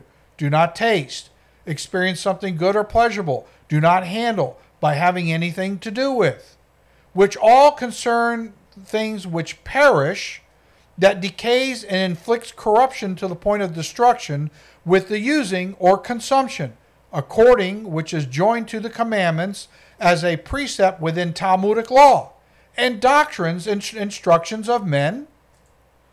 These things indeed have an appearance as a motive to communicate wisdom that appears higher spiritual wisdom, but is worldly, in self-imposed and unwarranted religion, false humility that humiliates your mind, and neglect of the body, but are no more value of self-dignity of a high order against the indulgence of gratification of the flesh. There's a lot there. Yes, it is. There's a lot there. Yes. Oh, yes. It's one word and one voice. Paul is teaching the same thing that Yahshua teach. Beware. Mm-hmm. Watch out for the different craftiness and tricks and delusions that the enemy does when he catches one. The scriptures always talk about their heart getting fat. You know, when they get puffed up, Yahweh has blessed them. And so when they get all their worldly goods and their material things, they get puffed up like they don't need him anymore. He can do more. He can give you more. He gave you all what you got. So why you depart from him to pick up and follow the earthly way to get more of the earthly stuff? None of us can get what we have except Yahweh gave it to us. Serving him or not serving him. It's just the one who knows that they got it from him. I don't have to seek it from another. In here, Paul is telling them to beware. You with me? It's amazing how we was talking earlier a little while ago about how they just pick up stuff. The New Year, the Easter, the Halloween. I mean, they lure them with gifts. Halloween, oh, we're going to put candy in the bag and just put some scriptures with it. What's that doing? What is that doing? You can give them candy any day of the week. But is that the only time of the year you can give them a scripture? You with me? And so what are we doing just to hold on to these different traditions of man? And to say that in one of them, I know it's being used in the Messianic circle as well as the Christianity circle. Oh, right there, don't judge us for not keeping the Shabbat or the feast days. Right. All that was a shadow. They passed away. But when I read it, I just see it so differently. He's saying to me, let no one judge me for keeping it.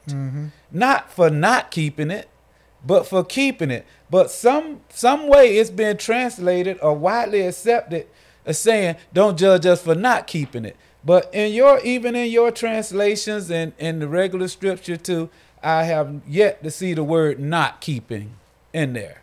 So, actually, it says the opposite. Yeah. So how did they come to that conclusion? And why is that conclusion being interpreted and taught? Because they refuse. He say, Isaiah prophesied you rejecting my commandments that you might keep your own traditions. I don't want to hold on to what Yahweh's given me because our traditions is more fun. This set of text, I believe it was around verse 5 it said that. I'm not sure. The one I'm looking for.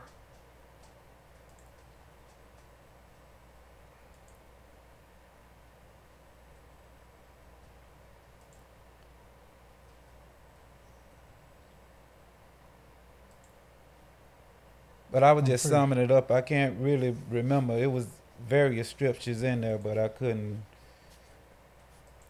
just concentrate on them. I was trying to sum the whole chapter up into everything goes back to your heart. Exactly. You know? Here we go. This set of text is so manipulated and maligned by the Christian world. Because what they're trying to do is they're trying to say this set of texts they're Christian. And don't let anybody come and tell you have to keep the Sabbath, you have to keep the new moons, you have to keep the festivals and the dietary laws. Don't let anybody come and tell you as a Christian you don't have to do those things. Okay? That's how it's traditionally been portrayed. And clearly in this text, first of all, there was no Christian. These are Gentile believers who were grafted into the olive tree of Israel, who were New Testament believers, getting their nourishment from the apostles who taught them the Sabbath, taught them the feast days, taught them the new moons, taught them the dietary laws to follow in those ways. What did Paul say? He says, follow me in the traditions as Yahshua handed them down to me. These words are Yahshua. The new moon, the Sabbath, the dietary law. Those are Yahshua. That is the truth. That is Yahshua in the written form who came in the flesh to institute these. And we kind of went through this last time. But my point is that, maybe I'll just back it up because it's important to look at this again. See if I can find it.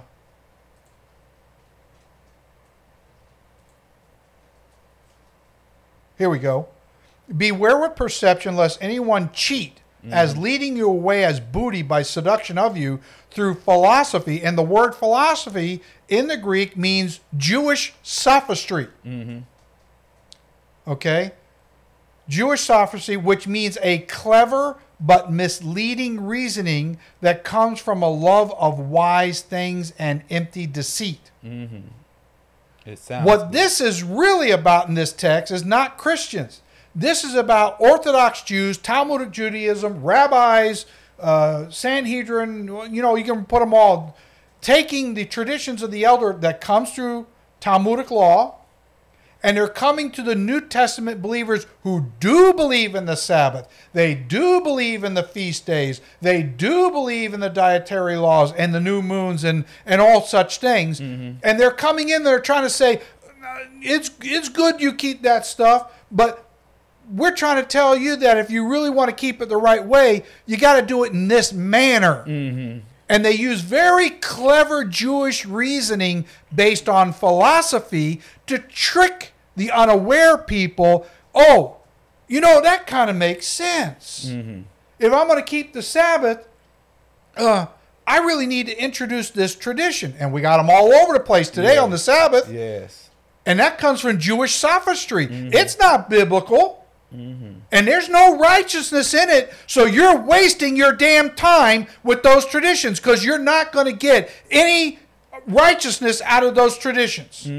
It's man concocted. Get real and get rid of it. Clean your house. So this is all about Jews trying to infiltrate the New Testament believers and not tell them to not keep the days, keep keeping them, but integrate these philosophies that we're telling you that it will make it more righteousness. You can't add more righteousness to Yahweh's word. No man has any words that can add more righteousness to it. If anything, if you accept what they're telling you, as we've been showing, you have crushed your testicles. Yes. Yes. The sperm and the semen of the Spirit cannot come out of you, and nothing good is going to come of it because Yahweh ain't going to bless it. Yes. He won't bless it. It's not of him. If it's not of him, he's not going to bless it. And we got to wake up to this thing. There was one other thing here I wanted to get to. I think it was in verse 14 maybe, if I can remember. No, further down, I think. Jesus thing. Here it is. Which are a shadow as an outline sketch and representation of things to come, and they haven't all come yet. So that means the shadow is still in effect. When I walk down the street, I still see a shadow. If I didn't see a shadow, I would know that I've been transformed into spirit. But because I do see a shadow, I know I'm still flesh. So as long as I'm flesh, that shadow is going to stay there. Okay? But the substance, I'm sorry, with expectation to attend. Now, how are you going to attend an event which is prophetic in nature, contained within the Sabbath and the feast days and other things, if you say they're all done away with? That means you're not looking to attend anything. And even more than that, you have no knowledge of what you think you might attend, but you couldn't say what it is and when it's going to actually happen and how it's going to happen. Because your mindset, remember we talked about attitude is going to lead you into this? If you set your mind to have that kind of an attitude, you will not receive anything from Yahweh. That means you're in ignorance and an unregenerate heathen. That's what you are. We got to get real about this thing. This is no joke, man. These words are real. These words are life. Now, I'm sorry, you got something you want to say? Yeah, one thing. Okay. One thing. Even in the Messianic realm, it's still, they taking on the tradition of the elders. And they teach the ones that are coming in that call themselves Gentiles, oh, you don't have to keep the Sabbath. So if you telling them, they in the midst of you, this group, and you say you Jewish according to the flesh. Right. And I'm looking over there, if we all one and they don't have to keep it, why should I have to keep it? Oh, because you Jewish. Well, the commandment of Sabbath never say it's the Sabbath of the Jews. Yeshua told them Sabbath was made for man. You know? Solomon said that. Yeah. The whole duty of mankind is to keep the commandments. And so they get all into this. But Paul's whole point was, how you going to let somebody who don't even believe in the Mashiach, Yeah, tell you about righteousness? He say, all those things, what you doing, don't let nobody take that away from you. He say, but always know that your salvation is Yeshua. That's your righteousness. The commandments are righteous, but they're not your righteousness. The holy days, they are holy and sanctified, but that's not your righteousness. That's not your identity. That's your manner of life. But your identity is in Yeshua. Exactly. That's him and him alone. So who are we listening to? I want to get back. It's your mind. The testicles are they being crushed? The testicles of your mind to your heart. It starts here and then it gets down into here. Has got so corrupted and so hard that you can't even hear. You can't. Hear. Yeah. Smart. With intelligence. Yes, right. With understanding. Yahweh. Right. Is Echad. He's the only one. Love is the top of his list. The first two is love, love. If you can't do that, then the rest of them ain't going to do you no good. And you're not going to find that love in these traditions. Oh, no.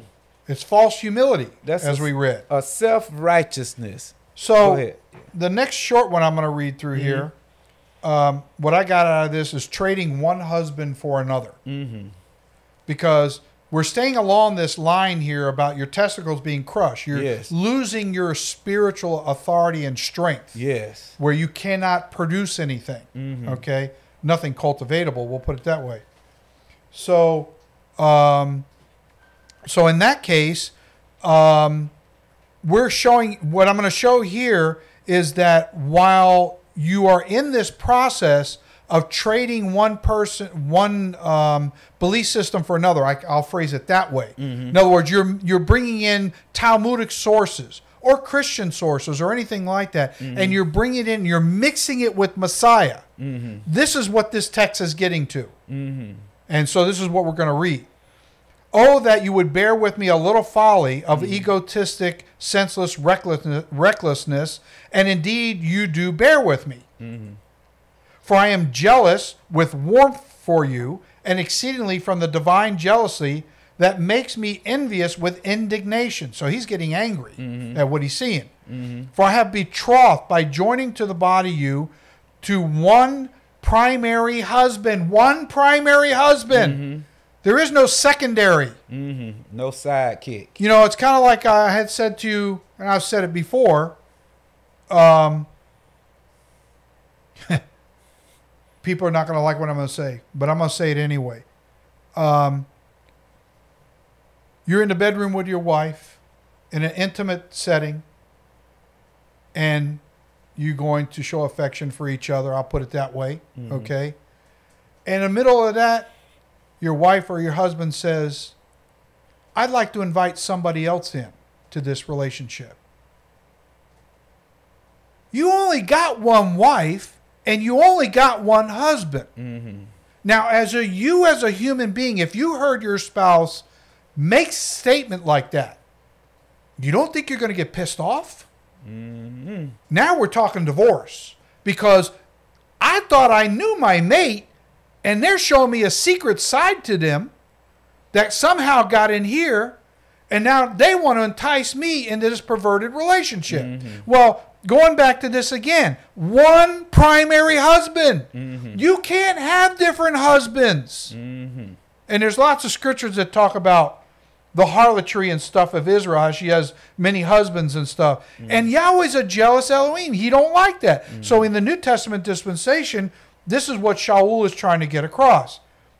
So it goes on to say, for I have betrothed by joining you to the body to one primary husband, that I may present as a recommendation of you as a chaste, clean, innocent, and perfect virgin, who to me is an unmarried daughter to Messiah. But I fear, to the point of being alarmed, lest somehow, as the serpent who is sly, cunning, sharp, and artfully malicious, deceived through seduction of Eve, Hava, by his craftiness, by way of sophistry. Here we go back to this similar idea of Jewish sophistry, which is clever but misleading reasoning. So he's attributing what Satan did to Adam and Eve, the trickery that he used in that garden. He's doing the same thing to these Corinthians. He's the same spirit. Yep. By way of sophistry, which is clever but misleading reasoning, so your minds with its false perceptions. Remember we said about the attitude up here? This mindset that if you don't guard this thing, you're going to get false perceptions. And that's going to lead you down a road that's going to destroy you. And in this case, it's going to lead you to bring another husband into the relationship. So let's see what he goes on to say. False perceptions may be corrupted and ruined, shriveled away by false moral influences from the simplicity that is not self-seeking, that is in Messiah. For if he who comes preaching another Yahshua, whom we have not preached, or if you received a different, altered, and strange spirit of a demonic nature, which you have not received, by taking you and removing you with violence. It's a violent, hostile takeover. You may not perceive it. It may sound real good, but its intention is to hostilely take you over with violence. Okay? Or a different, altered, strange gospel, which you have not accepted. You may well just have to put up with it, with suffering of it as well. So that clearly Paul is trying to show, and there's more scriptures about this, where he gets so frustrated that he basically says, because you traded in the husband I gave you for this other husband, you're done. I don't have any hope for you anymore. You're so far gone down that river with this new husband you got, I can't even bring you back anymore. You're gone. That's how frustrated he got. But that's what happens when you let this thing up here get ideas that's not filtered by the word and by truth. Yeah, it's so many people out there just running from one doctrine to the next. They just all over the place. And okay, I want to go over here this day, you know, because so-and-so is teaching this. And I want to go over there to this one because they teach that. They looking for a completeness in several or more places when they can find it all in one person. Right. Yeshua. Right. You know, and so they don't realize that they're going and join themselves to another one. Some people sit up in places and they allow, like you say, it takes it away with force. They wrestling with it, you know, but in order to be accepted, they scared to say what they really believe. And so they adopt those to be accepted with those people. The prophets sit in a whole nation of rebellious people. But they did not go along with them, you know, in their belief. They still lived the manner of life they were commanded to live. If you sit in the midst of them because they disobedient, don't mean you have to be. That's right. You with me? If you know you going and I ain't saying go in a false building to do false worship. No, you're not doing that. I'm saying you going where you see the traditions of people and they trying to drag you into that hole of tradition. Don't go with them. Avoid them. Like Timothy say, from such turn away. Turn away from them. Don't go that way. Don't go out there to throw breadcrumbs in the water. See, it goes back to what the scripture we started off with in Deuteronomy chapter 23. If anyone tries to cut you in a manner that's not prescribed in your privy parts, whether it's your penis or your testicles, and we're now talking spiritually speaking, okay? You're cut off. You can't go into the assembly of Yahweh. They have literally crushed your testicles, or they've ruined your penis in a sense that where the semen, the seed of light that would come through that, it can't. It's not functional. You left your first love. You traded your husband. You left him. You left him. Yep. So you automatically cut off when you divorce. Yeah. that means nothing through that vehicle can produce anything anymore. No, that no gate's more. closed, Yeah, it's yeah. done. You cut it off You cut it because off. you went and picked up something else. You know, the thing is, this we as a people got to get through this superficial way of looking at scriptures. John, we can have both. I love that doctrine. No, what I'm trying to get to is that as long as you're indulging in Talmud, rabbinics, traditions of the elders, it's not going to let you go over here to this stuff. It's going to cloud you. And I read some verse that talked about that. It clouds your thinking. I agree with you 100%. But in my fleshly mind, John, I love that doctrine because it'll let me. It's appealing. Yeah, it'll allow me to do whatever I want to do as long as while I'm in your sight, I can appear to be like you. And you know what? You know what else is good about it? I say good loosely. What's good is if everybody else in the congregation is doing it, there's a spirit of camaraderie, closeness, friendship, togetherness. You know, you can put all those things, unity. But it's a wrong kind of unity because I dare any of these people that be watching this thing. If you decide to step out and say, I'm not going to follow Jewish tradition anymore. I'm not saying all Jewish tradition is bad. Right. I'm saying in regards to these spiritual matters, where it really matters, where it crushes your testicles.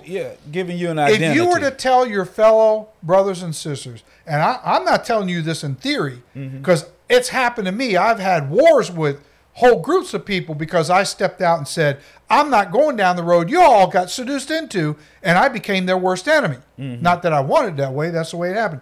They will cut you off so fast, you're going to have a rude awakening, realizing you were never really joined to them in the way that you thought in the first place. It was all a big delusion.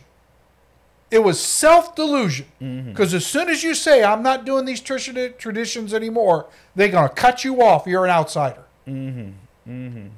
But you're going to find a different kind of unity. Because now it opens you up to a relationship with Yahshua that you could not have on that other system. And no man can cut you off. Not in that case. What he's joined, no man can separate. Right. All right. So we're going to go through the book of Galatians chapter 3, verses 1 through 29. I think what I'm going to do in this one, because there's a lot of verses, and I want to be able to not get through so many that we miss some stuff. But I think I'm going to cut it off right around verse 14 or so, and then we'll elaborate, and then we'll do the rest of them. So in verse 1 it says, O foolish, unintelligent, and sensual Galatians, who has bewitched, maligned, and false representations you with should not obey the truth, which is the Torah. Therefore, whose eyes Yahshua HaMashiach has clearly portrayed that was previously ordained among you as crucified. This accusation only I want to learn from you. Did you receive the Spirit of Yahweh? And this is about producing the divine seed, okay? Getting back to this, because obviously he's talking to a people that lost the divine seed, or in the process of it. Of Yahweh by works, as an act of your efforts of the law of Moses, or by the hearing of faith. Are you so foolish, unintelligent, and sensual of the senses? Having begun in the Spirit of Yahweh, are you now being made perfect by means of fulfillment of your flesh to its completion, to make it perfect by the flesh? Have you suffered with experiencing pain and vexation, so many things in vain and without reason, if indeed it was in vain to the point of complete failure and without reason?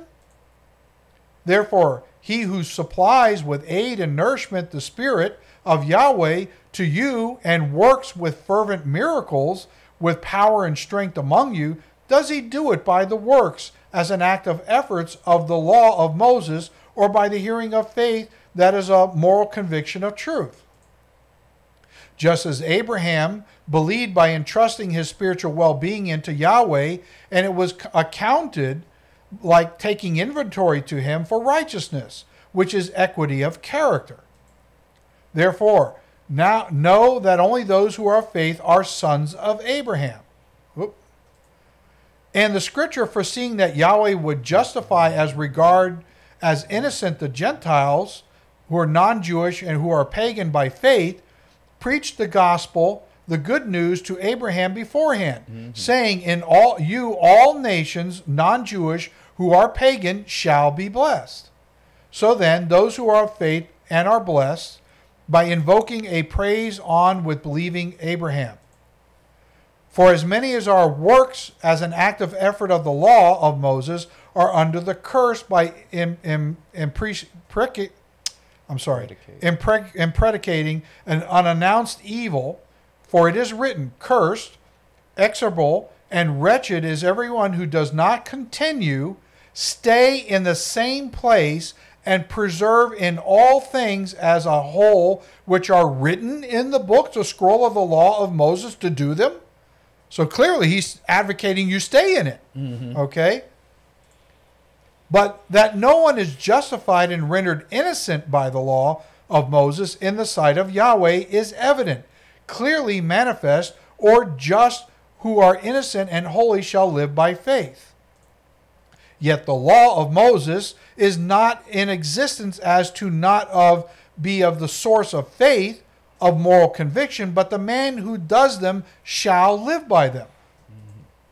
The Anointed One has redeemed and brought us as a ransom, us from the curse of the imprecating and an announced evil of the law of Moses, having become a curse for us, for it is written, cursed, execrable, and wretched is everyone who hangs on a tree.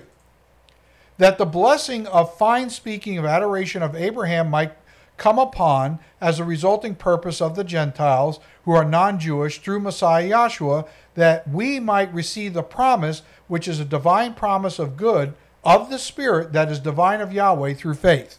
So we're going to pause right there and talk a little bit about that, because some of the wording there, I'm sure, is going to be very confusing to some people. But you kind of touched on it before we even read this.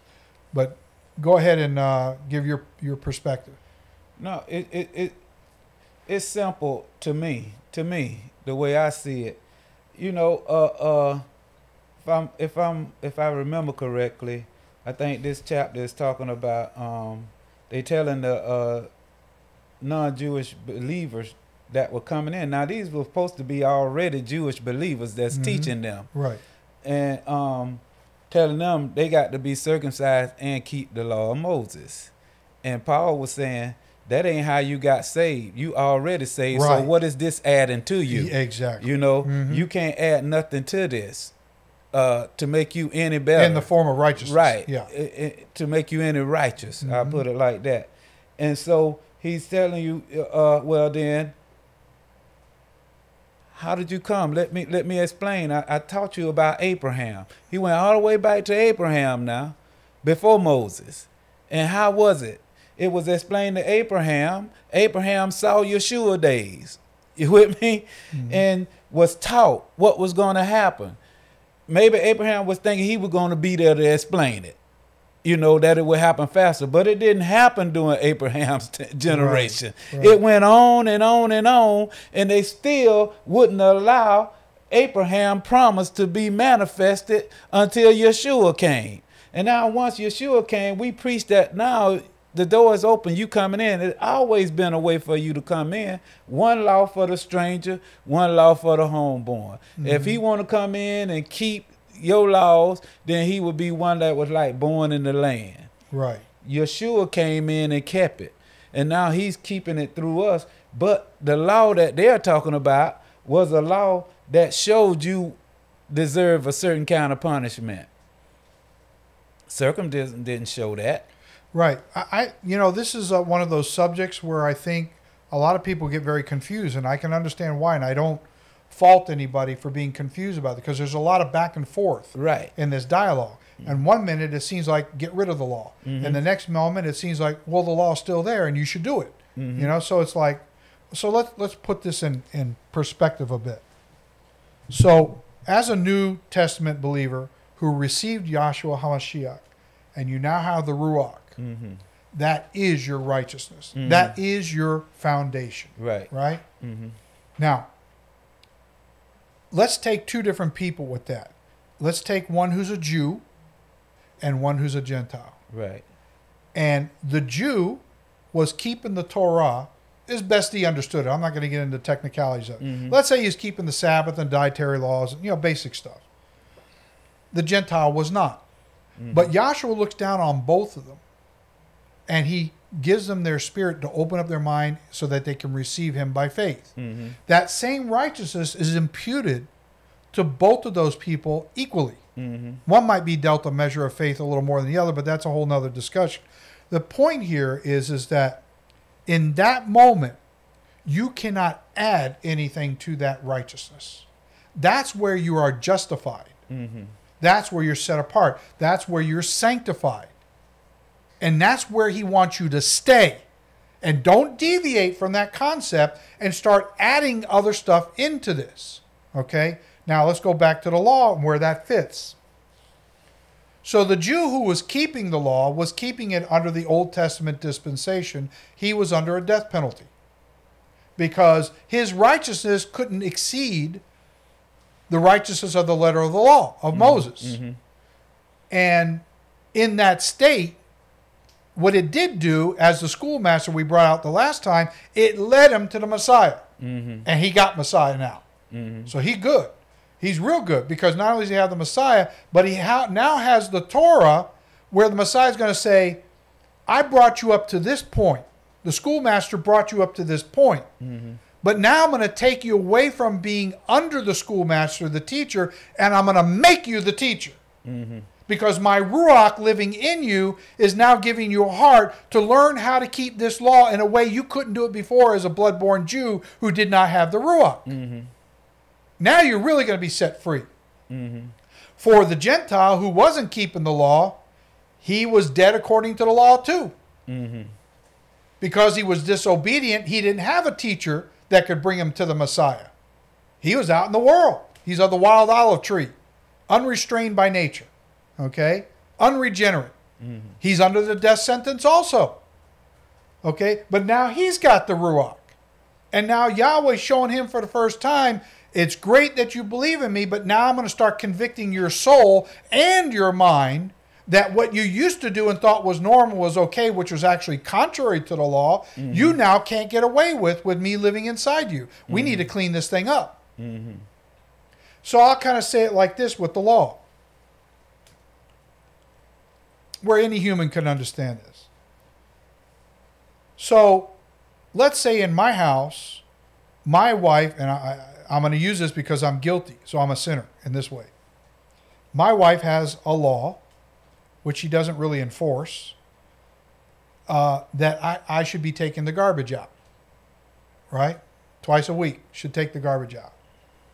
And I forget all the time to do it. So I'm guilty of sin. I'm guilty. Whether I go into the lake of fire or not for that, I don't know. I don't think so. I hope I can repent of it before I get to that point. But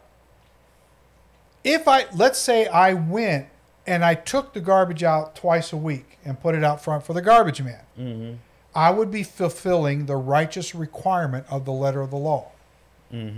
Right? So I'm on good terms with my wife. But if I really want to get good attention from my wife, where she pats me on the head and blesses me a little more than she normally does. She blesses me a lot. I don't want to say she don't. But she'll bless me a little bit above and beyond all you can think or ask or imagine. That kind of a blessing, right? If I went around the house before I took the garbage out and I started vacuuming, I started lifting up the pillows and vacuuming out all the breadcrumbs and stuff that goes in there, or popcorn or whatever, and moving the couches out of the way and cleaning all that up. And if I see a smudge on the wall, I get the 409, I start cleaning that up. And then when I'm done all that and filling the bag up, and then I bring it out, which level of righteousness do you think is higher than the other one? They're both the same law. You get what I'm saying? So what I'm saying is, when you're going by the Old Testament dispensation of keeping the law, as a Jew supposedly would, if he wasn't following Talmud, right? He'd be fulfilling the letter of the law, and there's a level of righteousness in that because it's meant to preserve him so that he can get to a place where eventually it leads him to Messiah if you don't have in the entanglement of Talmud and rabbinics mixed in with it, which is going to prevent him from seeing it. It's going to be very difficult. It would take a direct act from Yahshua to break that cycle of defeat in that person, because they can't do it on their own. But once he becomes a believing Jew and he starts saying, oh, I used to keep the Sabbath like this, but I see this is the real spirit of the Sabbath. And he starts going above and beyond the letter of the law and keeping it in the spirit of the law even deeper than what he knew as a natural Jew. But now as a spiritual Jew, you think Yahshua is going to be more pleased with him in the second situation? Of course he is. So, again, the concept of Talmud, rabbinics, traditions of men in general, whether it's that or Christianity or any other religion that is contrary to the truth, is designed to put you into a state of mind where you have to have your testicles crushed and you will not be able to receive the true spirit. And this is what Shaul was saying, is that basically you've traded in for another husband. So you're a polygamist. And that's a spiritual polygamist is what you are. So that's all, all I kind of wanted to say about that part. Yeah, I just saw, and it's each time that I've read it, that they're putting the works of the law over the faith. The faith, exactly. And though they said, though these were people, I believe, who said they believed in Messiah, but they didn't believe in Messiah for their righteousness. No. They believed in the work. Well, then, if you just believe in the works above all, that's what you're going to give more attention to. You know? And so, okay, that's now you got to do them all now, and you don't need Messiah no more, but you just with your mouth saying, I honor him, but with your heart, it's a Mary syndrome. Yeah. So busy cleaning the house that you're not sitting down to deal with the spiritual things. Exactly. And so when he come and say that, okay, that law killed you, that law told you it was something else other than Yeshua that had to clean you. You see what I'm saying? That's exactly the point. If you going back to that for your righteousness, you got to go back and get the other one to give you this momentary righteousness. But this righteousness in Yeshua is forever. It's permanent, and nothing can replace it. And I see a teaching that was leading these people, and I was there. I'm telling you, I was there. Now, I guarantee you the person that's teaching will say, no, he wasn't teaching. But I was there, boy. Don't touch that. Don't go into a sinner house. If you go into a sinner house, you defiled. That's right. Yep. How was I going to get clean if Yeshua wasn't my and you know how you cleaning? You know how that was true? By the evidence of destruction it left behind. Elaborate on that one for me. Well, what I'm saying is, the person is saying, oh, no, I'm not teaching that. Well, the evidence that you are teaching it is when I implement what you're saying, it left a whole bunch of destruction behind. Yeah. I can remember one day we was coming out we take we call it portion time on, like we might do here, have a little lunch period before we go back in and complete the rest of the Shabbat. And it was a little restaurant next door to the temple. And the kids couldn't get the key to work. And so we were standing out there, before we left, and they asked me to see, can I unlock it? And I went over there and twisted it and to unlock it. And he told me, you shouldn't have did that. You're going to cause, you breaking the Sabbath. You're going to cause them to be in sin by doing that for them, by allowing them to go in and work. And I couldn't see that. But these are the different things that was crushing my mind, because I couldn't understand why would that take the righteousness of Yeshua away from me. It's sort of like the parable of the Good Samaritan. Each one of those priests believed in their mind that they'd have stopped and helped that beaten and battered man on the side of the road, it would have took away some form of righteousness away from them, that they wouldn't have been able to worship Yahweh. And this is what I see in the teaching that they were still teaching in Galatians, Colossians, Corinthians, all the same argument. And everywhere Paul went, he had to address the same issues. It was a common enticement that is prevalent today as well. And we can fall into it. Oh, it's so easy to fall into it. It's not. It's hard to do it if you educate yourself, right? And ask Yahweh to show you. He doesn't want you to be ignorant. Ask Him to show you. Experience. Experience. What we're talking You're about. You're going to need it. Things are getting tougher and tougher out there. You've been there. I've been there. Yeah. You probably ain't did the same things coming out the block that I was doing, but it probably was something else different that you were believing back then that you found out later on. Can't do it. That it wasn't even necessary. No, it wasn't necessary. It was a burden. Right. Okay, so picking up in verse 15, we'll finish the rest of this chapter. Brethren, I speak in a systematic discourse in the manner of men. Though it is only a man's covenant and contract, yet if it is confirmed, which makes it authoritative, no one annuls to the point of neutralizing or adds a supplement to it. This is what we've been saying. Now, to Abraham and his seed, which is Yahshua, because it's large S, right. Were the promises, which is a divine promise of good, made. He does not say, and to seeds, which is dealing with humans, as something sown by sperm, as of many, but as of one, and to your seed, as something sown by sperm, who is the anointed one. And this I say in a systematic discourse, that the law, which is an advisory covenant will, which was 430 years later, cannot annul, invalidate the covenant that was confirmed before by ratification by Yahweh in the anointed one, that it should make the promise, which is a divine promise of good, of no effect, to render entirely useless. For it is the inheritance, which is an heirship of possession. So if the inheritance, which is an heirship of possession, is of the law of Moses, it is no longer a promise, which is a divine promise of good. But Yahweh gave as a favor and a grant of kindness, as a pardon of it to Abraham by promise, which is a divine promise of good. What purpose then does the law of Moses serve?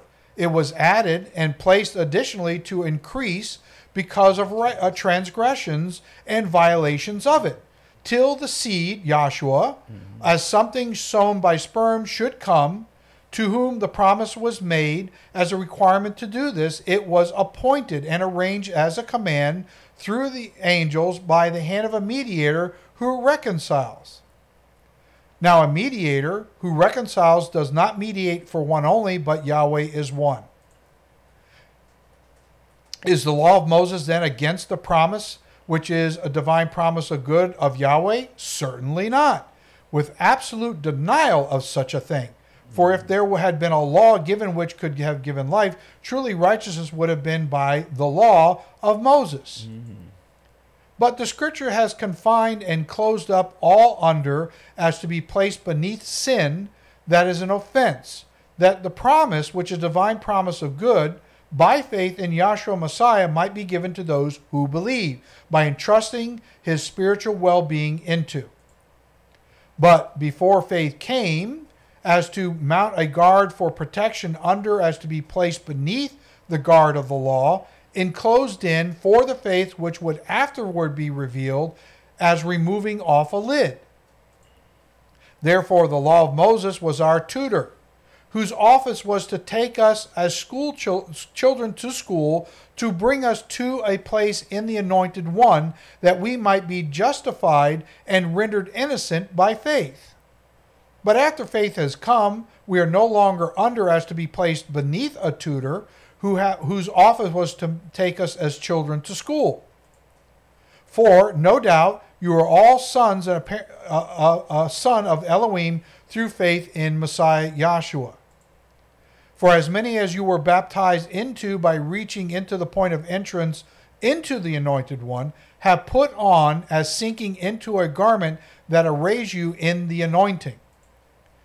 There is neither absolutely no Jew nor Greek, there is neither slave nor free, there is neither male nor female, for you are all one in the Anointed One, Yahshua. And if you are Messiahs, then you are Abraham's seed, as something sown by sperm, and heirs, a sharer in a lot of being pardoned according to the promise, which is the divine promise of good. Baruch Hashem. Praise him. I don't know. I'm telling you, it's just so clear to me. But like you say, I could see the confusion in it because I was confused when they used to oppose me with those these scriptures, you know. But I just see that nothing can replace Yeshua. The law was there to show you that it was something coming to show you mercy. It's a promise and it's a seed. It's a sperm that's going to make a seed. It ain't won't be no physical sperm. It's a spiritual sperm that we're going to come and show mercy. Right. When the law was saying, okay, under the law, I can kill you for that. Under the law, you could be cut off from that. But here comes somebody to render you mercy, that you don't die for that offense, but don't go back and do the offense anymore. Right. So it's not about doing away or not keeping the law. It's about using the law as your instrument, your vehicle to mercy. And if you can't see it today, then you really is hindering yourself from coming and receive mercy. You know, the Bible talks about the judgment seat of mercy. I come boldly before your throne of grace, your throne of mercy. Well, if you don't have the vehicle to get you to the throne, what's going to give you the authority to go right there? Even in biblical times, the queen couldn't even go to the king unless he held up some instrument or vehicle to say, come on in through this vehicle right here.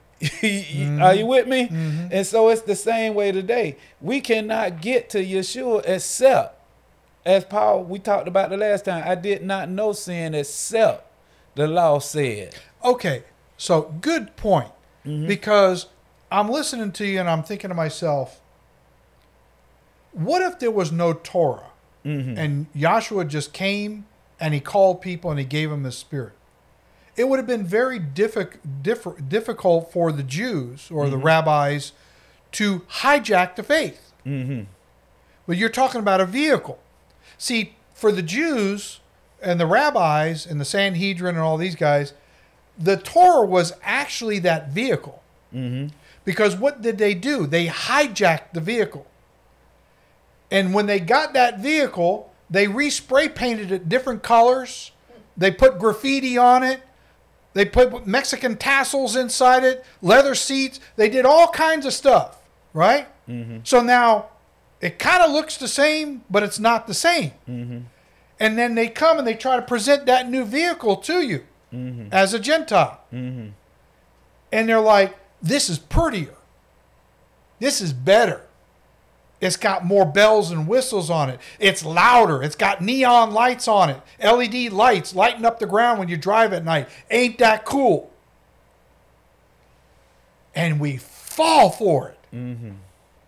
And yet, it's a vehicle that's stolen. So you get in that car, you start driving that car, and you see the blue lights in the background, and you pull over and they find out it's a stolen car.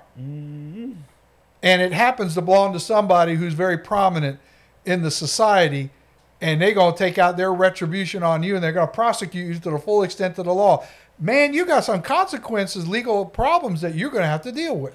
Yeah, it's like you say, it's crushing. It's crushing. It's crushing because you can't rightly divide what's true in it. Can't. And so, for me, and I'll tell you, I've been down this journey, so I'm talking from experience, you know, how this thing can crush you. Well, what can I do?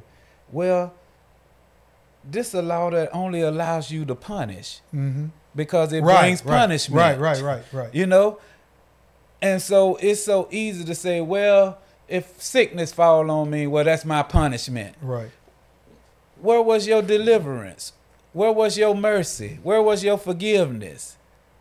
Where's your healing? If you will never be able to receive healing if all you see is your punishment, because there's no healing if I'm going to look at this law in that perspective, through that channel. It's a outward. Your healing comes when you renounce the very dogmas, philosophies of men that crush your testicles. He said it's wise. in your translation. It's wise. It comes from a wise place. Yeah, because they like to seek wise philosophies. And it's wisdom that is so tricky that these unsuspecting Gentiles would never understand what we're doing to them. And not even the children can understand it. So you know it's going to mess us up. But I heard the voice, but it was a strange voice. Sure. You know, it's so strange to me that no way it can be telling me the truth based on what I'm seeing. No way I could be a part of this based on what I'm seeing, because this is not for me. I got a freedom that I can live on and still have what you say you got, Yahweh, and don't have to do the thing that you required to do. I got a friend. He's moved over to California now, and he used to live over in Inverary. You know, that's a Jewish community. And every Sabbath he would tell me he would go over there and turn on the microwave for them and turn the light on for them. And he thought he was doing a real good deed. And I asked him a question. I said, let me ask you something. You think you're doing something good, don't you, and honorable? He said, I sure do. He said, it makes me feel good when I do that. And I said, well, then let me ask you this question. If they going to get punished for doing it, and you say you serve the same one they doing, what's going to stop him from punishing you? If it's all right if they going to get sent to hell for doing it. Right. And you're not. But you believe he the same one that's going to punish them. Well, you hurting them by having it on, because they ain't supposed to have it on, period. You should be telling them not to have it on. Right. Yeah. And it started him because he wasn't thinking like that. No. I said, you actually hurting them. That's right. It's all about if they're not supposed to have it on. I say, but they're saying to everybody else out there that they don't turn them on. Technically, they turning them on through you. So you're hurting them. So they're making him sin. Right. But it's their sin because they're actually they got blood on working their hands. a servant. Absolutely. On the Shabbat. There you go. An unpaid servant. You understand what I'm saying? A slave. How experience teaches you of the trickery that's being used to make the law of none effect through traditions. I don't know if y'all with me. Oh, yeah. And the law is good. Nothing bad about it. If you use it lawfully. But it's not your salvation. It's not Yeshua. No. It can't do what Yeshua can do for you. But you can't get to Yeshua without it. That's right. They both are one. That's right. He is the law of the Spirit. The law. You can't get rid of him. You get rid of the law, you get rid of him. It took experience to bring me time. here. You see, the thing, what you're touching on, and this is what I want to say to people, is, are you malleable? Are you malleable? Malleable means, can you be molded and shaped? And in this context, are you being molded and shaped by men and their traditions? Or are you being molded and shaped by Yahweh? There is your paradigm. You choose. Yes. You continue the foolishness of allowing these guys to mold and shape you into whatever they want to produce in you. And you're going to have crushed seed. If you're tired of it, if you're frustrated with it, if you had enough of it, or if you didn't understand it until now, you now understand it. The burden is now on you to do something about it. Walk away from it. It ain't going to be easy because everybody's going to be against you. But you and I done paid that price many times. So I take it as a badge of honor. I don't take it as a depressing thing. It actually confirms to me that I'm walking in the right way. Am I walking perfect? No, I'm not walking perfect. My wife can testify to that. But I'm trying to allow the rock, and I'm trying to become malleable, moldable by Messiah, and it takes time. It's not something that happens overnight, you know?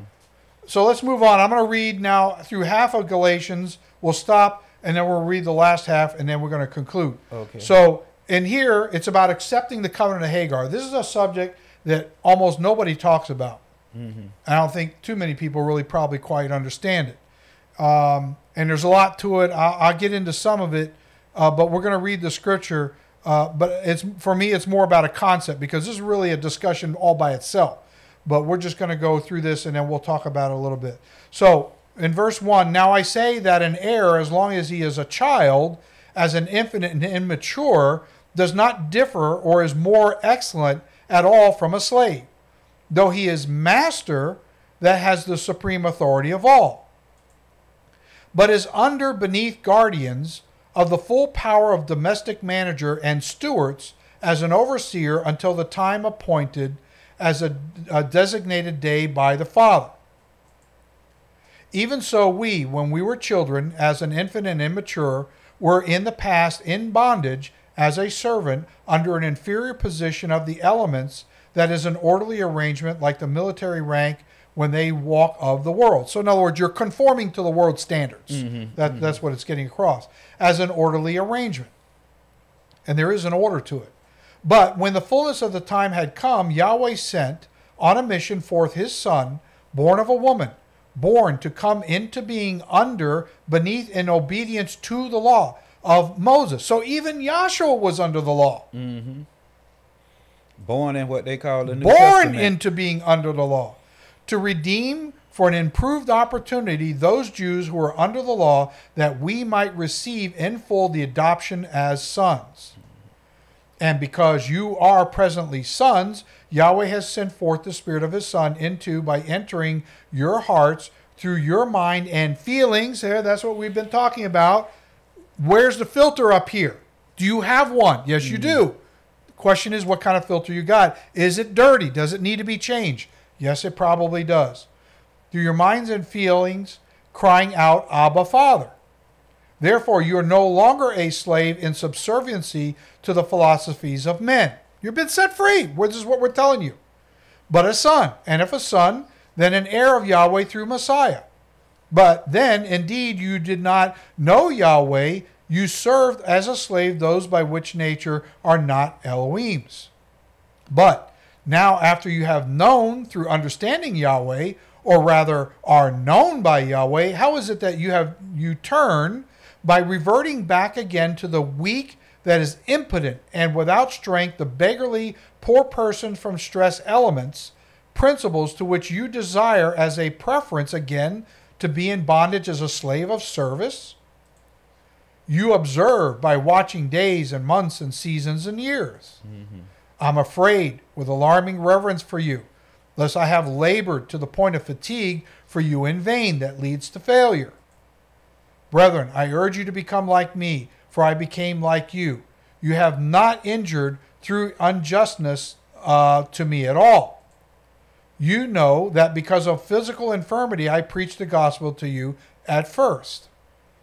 And my trial of adversity, which is in my flesh, did not despise or reject or despise, but you received me as an angel of Yahweh, even as Messiah Yahshua. What then was the blessing you enjoyed? For I fear you witnessed that, if possible, you would have plucked out your own eyes and given them to me. So we'll pause right there and elaborate a little bit. It's just a continuation of this letter. Right. You know, expounding on the same thing. He's just coming at it from different perspectives to try to reach them. You know, it's like we sitting here and we talking. And we're saying, oh, he just spoke to me again. Here's another analogy. Here's another way I see it. You know, there's no other name besides the name of Yahshua. And there's no other way. He is the way, the truth, and the light. And yet, we as humans, we always think it's something more that we can put on to do. And to their fault out there, they have the right perspective, but to their fault, they deliver it to me in a weakening manner. You know, when they say, oh, it's nothing else you need to do, he did it all. Oh, you need to believe, you know, that he did it all. But you also need to believe that you still have to condemn it in a certain manner of life. You know, if I taught you, Paul is saying, if I taught you this way, You know, well then who's teaching you this way? Mm-hmm. Where did you get this from? Because I didn't teach you that, and you wasn't like this when I left. I've experienced a lot of that one. Why am I finding a different person now? You know? And with these Galatians, it's like so many other people, and we all can say, we read the scriptures. Do we understand really that all of us are subject to the same things? Somebody else coming in and teaching you a better way? How many people you know to this day? I found out that we don't have to keep the Sabbath no more. Oh, well, where did you go at to get that? Hundreds and hundreds. Where? Yeah. Who did you go to? Right. Because you definitely didn't go to the Word. You with me? Mm-hmm. And Moses never talked against keeping the commandments. No. And he never talked against receiving Yahshua. He was telling you one gonna come after me. Him, I want you to hear in all things. Mm-hmm. I'm just telling you a piece of it right now. Right. But he's going to bring all of it together, and you hear him in everything. He's not going to take this part away. He's right. going to put it all together. That's where I'm at. So yeah, far. No, I got you. You know, this particular verse here, this last one is interesting because there seems to be a shift in his language. He says, what then was the blessing you enjoyed? Mm-hmm.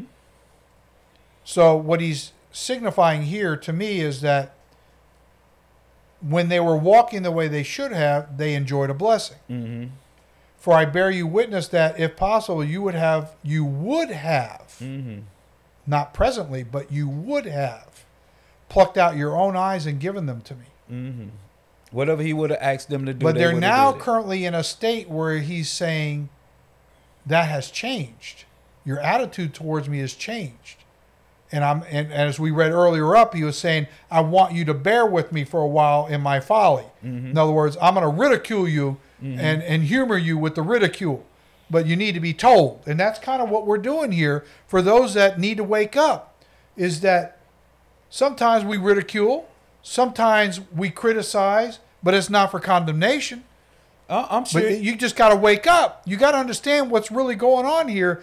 This is like a matrix world that we're living in. I'm sure you have people now, you know, well, probably not presently with you right now, but were with you a while, and would come and say, John, I know Yahweh spoke to you because he told me to come here. When I heard your message, he told me to come here and listen to you. And now, boom, they're gone another way. They don't want to hear nothing you got to say now. This is the kind of people he came back to meet. And there's going to be some people who are watching this, mm-hmm. who are going to hear this, and they're going to be cut to the heart. Mm-hmm. And 3 minutes after they leave the video that they're watching, they're going to revert back to the old way again.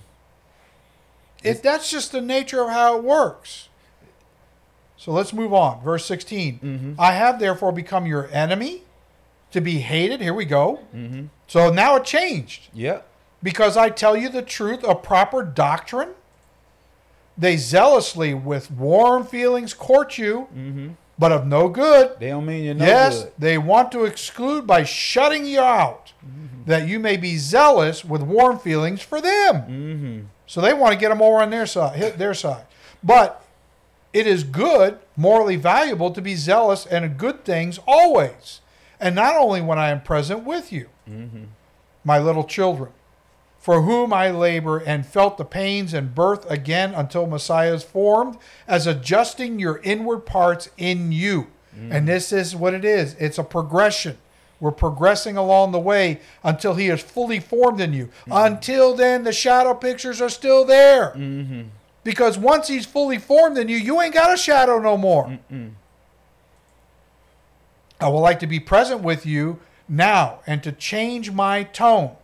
For I have doubts that there is no way out for and about you. Mm-hmm. Tell me, you who desire rather to be beneath the law of Moses with Talmud mixed with it, do you not hear with understanding the law of Moses? So he's got a converse here going on. Mm-hmm. And that is, on one hand, you want to hear the law of Moses mixed with Talmud, which is what this subject is about. Mm-hmm. And he's saying, inside of that, don't you hear what Moses is saying? Mm-hmm. In other words, don't you know how to discard the Talmudic part and listen to what Moses is saying? But Moses is clouded because of the Talmud mixed in it. It's that hijacked car again. For it is written that Abraham had 2 sons, the one by a bondwoman, the other by a free woman who is unrestrained to go at pleasure. But he who was of the bondwoman, which is a female slave, was born according pertaining to touching to the flesh, and he of the free woman, whose promise is divine assurance, which things are symbolic in the opposite sense. So we got a contrast going on here. Okay, 2 opposing ideas. For these are 2 covenants or contracts. The one from Mount Sinai, which gives birth to bondage of ceremonial slavery, which is Hagar, the concubine of Abraham, not the Abrahamic covenant. She was not the legitimate wife. Right. And she produced a seed that didn't get the birthright, didn't get the blessings that Israel was going to get and was designed to get. That's when that seed got crushed. See, you could say in a moment when Abraham came into her and conceived the son, in a certain sense, his testicles got crushed in that moment. Because he got a substitute son, which was not the one of the promise. So that son could not produce what the real son of promise was supposed to produce. So in that moment, I don't want to say he made a mistake. What I want to say is that seed that came out to produce that child could not do what the original one is going to do. Yeah. That's the point. For this Hagar is Mount Sinai in Saudi Arabia, which was called Agar in their day. So a lot of people don't realize that, but 500 years before Moses ascended to the mountain at Mount Sinai, that same mountain was called Mount Agar when Abraham was around. And that's when that other covenant was cut at that time. It's the same mountain. And corresponds and answers to Jerusalem. Okay? Which now is and is in bondage as a voluntary slave with her children. That's why this Revelation series that I did, I show that Jerusalem is Babylon the Great. And that Sanhedric Judaism is the great whore. It started out this way, and that's the way it's going to conclude. But the Jerusalem above is free, which is the mother of us all. For it is written, rejoice, O barren, stiff and unnatural and sterile, you who do not bear, and bring forth seed or travail in pain. Break forth and shout, you who are not in labor. Speaking of Rachel. For the desolate, lonesome is a solitary, desolate wilderness, as Hagar has many more children than she who has a husband. Now we, brethren, as Isaac was, are children of promise, divine insurance. But as he who was born according to the flesh, then persecuted him who was born according to the Spirit, even so it is now. Nevertheless, what does the Scripture say? Cast out the bondwoman, which is a female slave, and her son, for the son of the bondwoman shall not be heir with the son of the free woman. So then, brethren, we are not children of the bondwoman, but of the free, unrestrained to go at pleasure.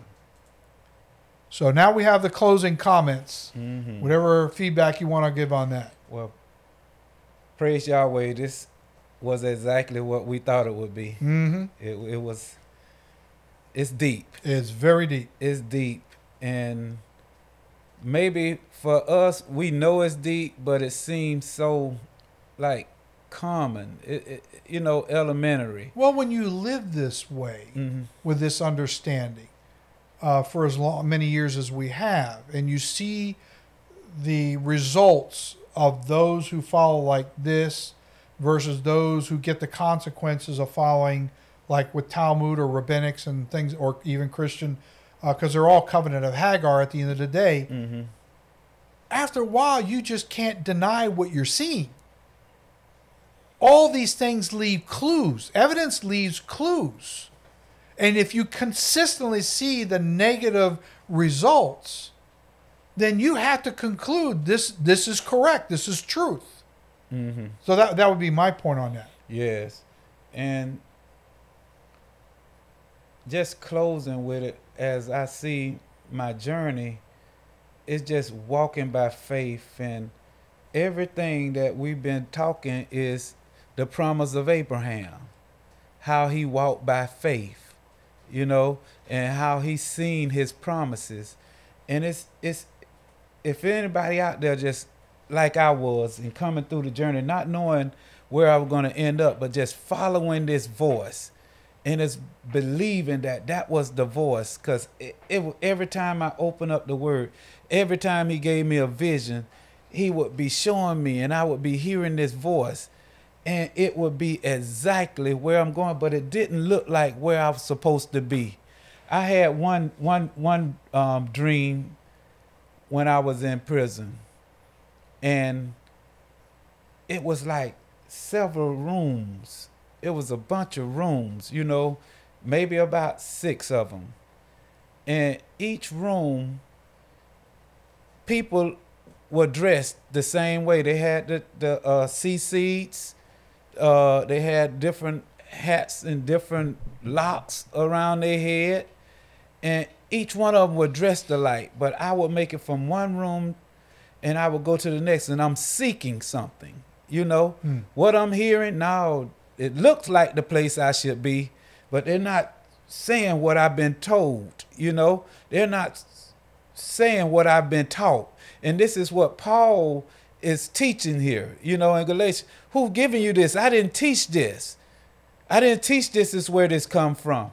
And I got to one room, and they were blacks, but they were dressed in the same attire. And I'm like, oh, this gotta be the place I'm supposed to be right there, because I'm feeling at home. They the same. And all the places I ever been as a sinner now in the churches were all black churches, you know. Well, maybe in the army they was mixed, but most part out here, they were all black, you know.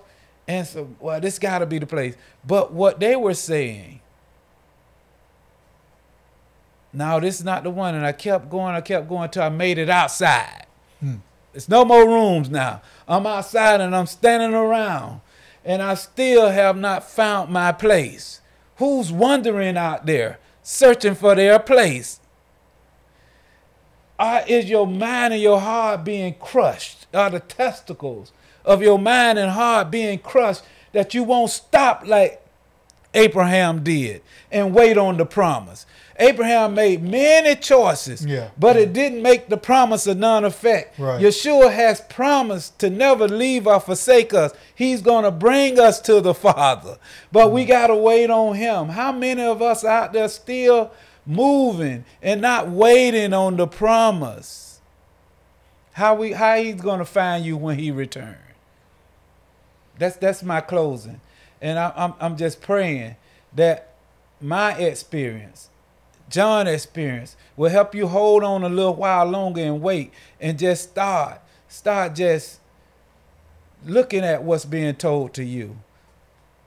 Putting a screen up.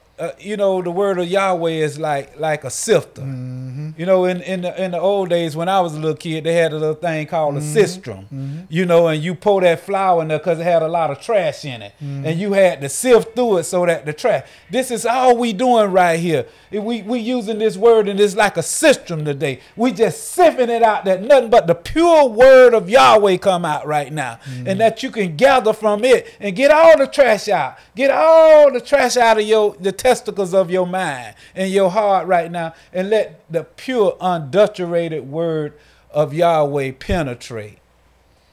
Amen.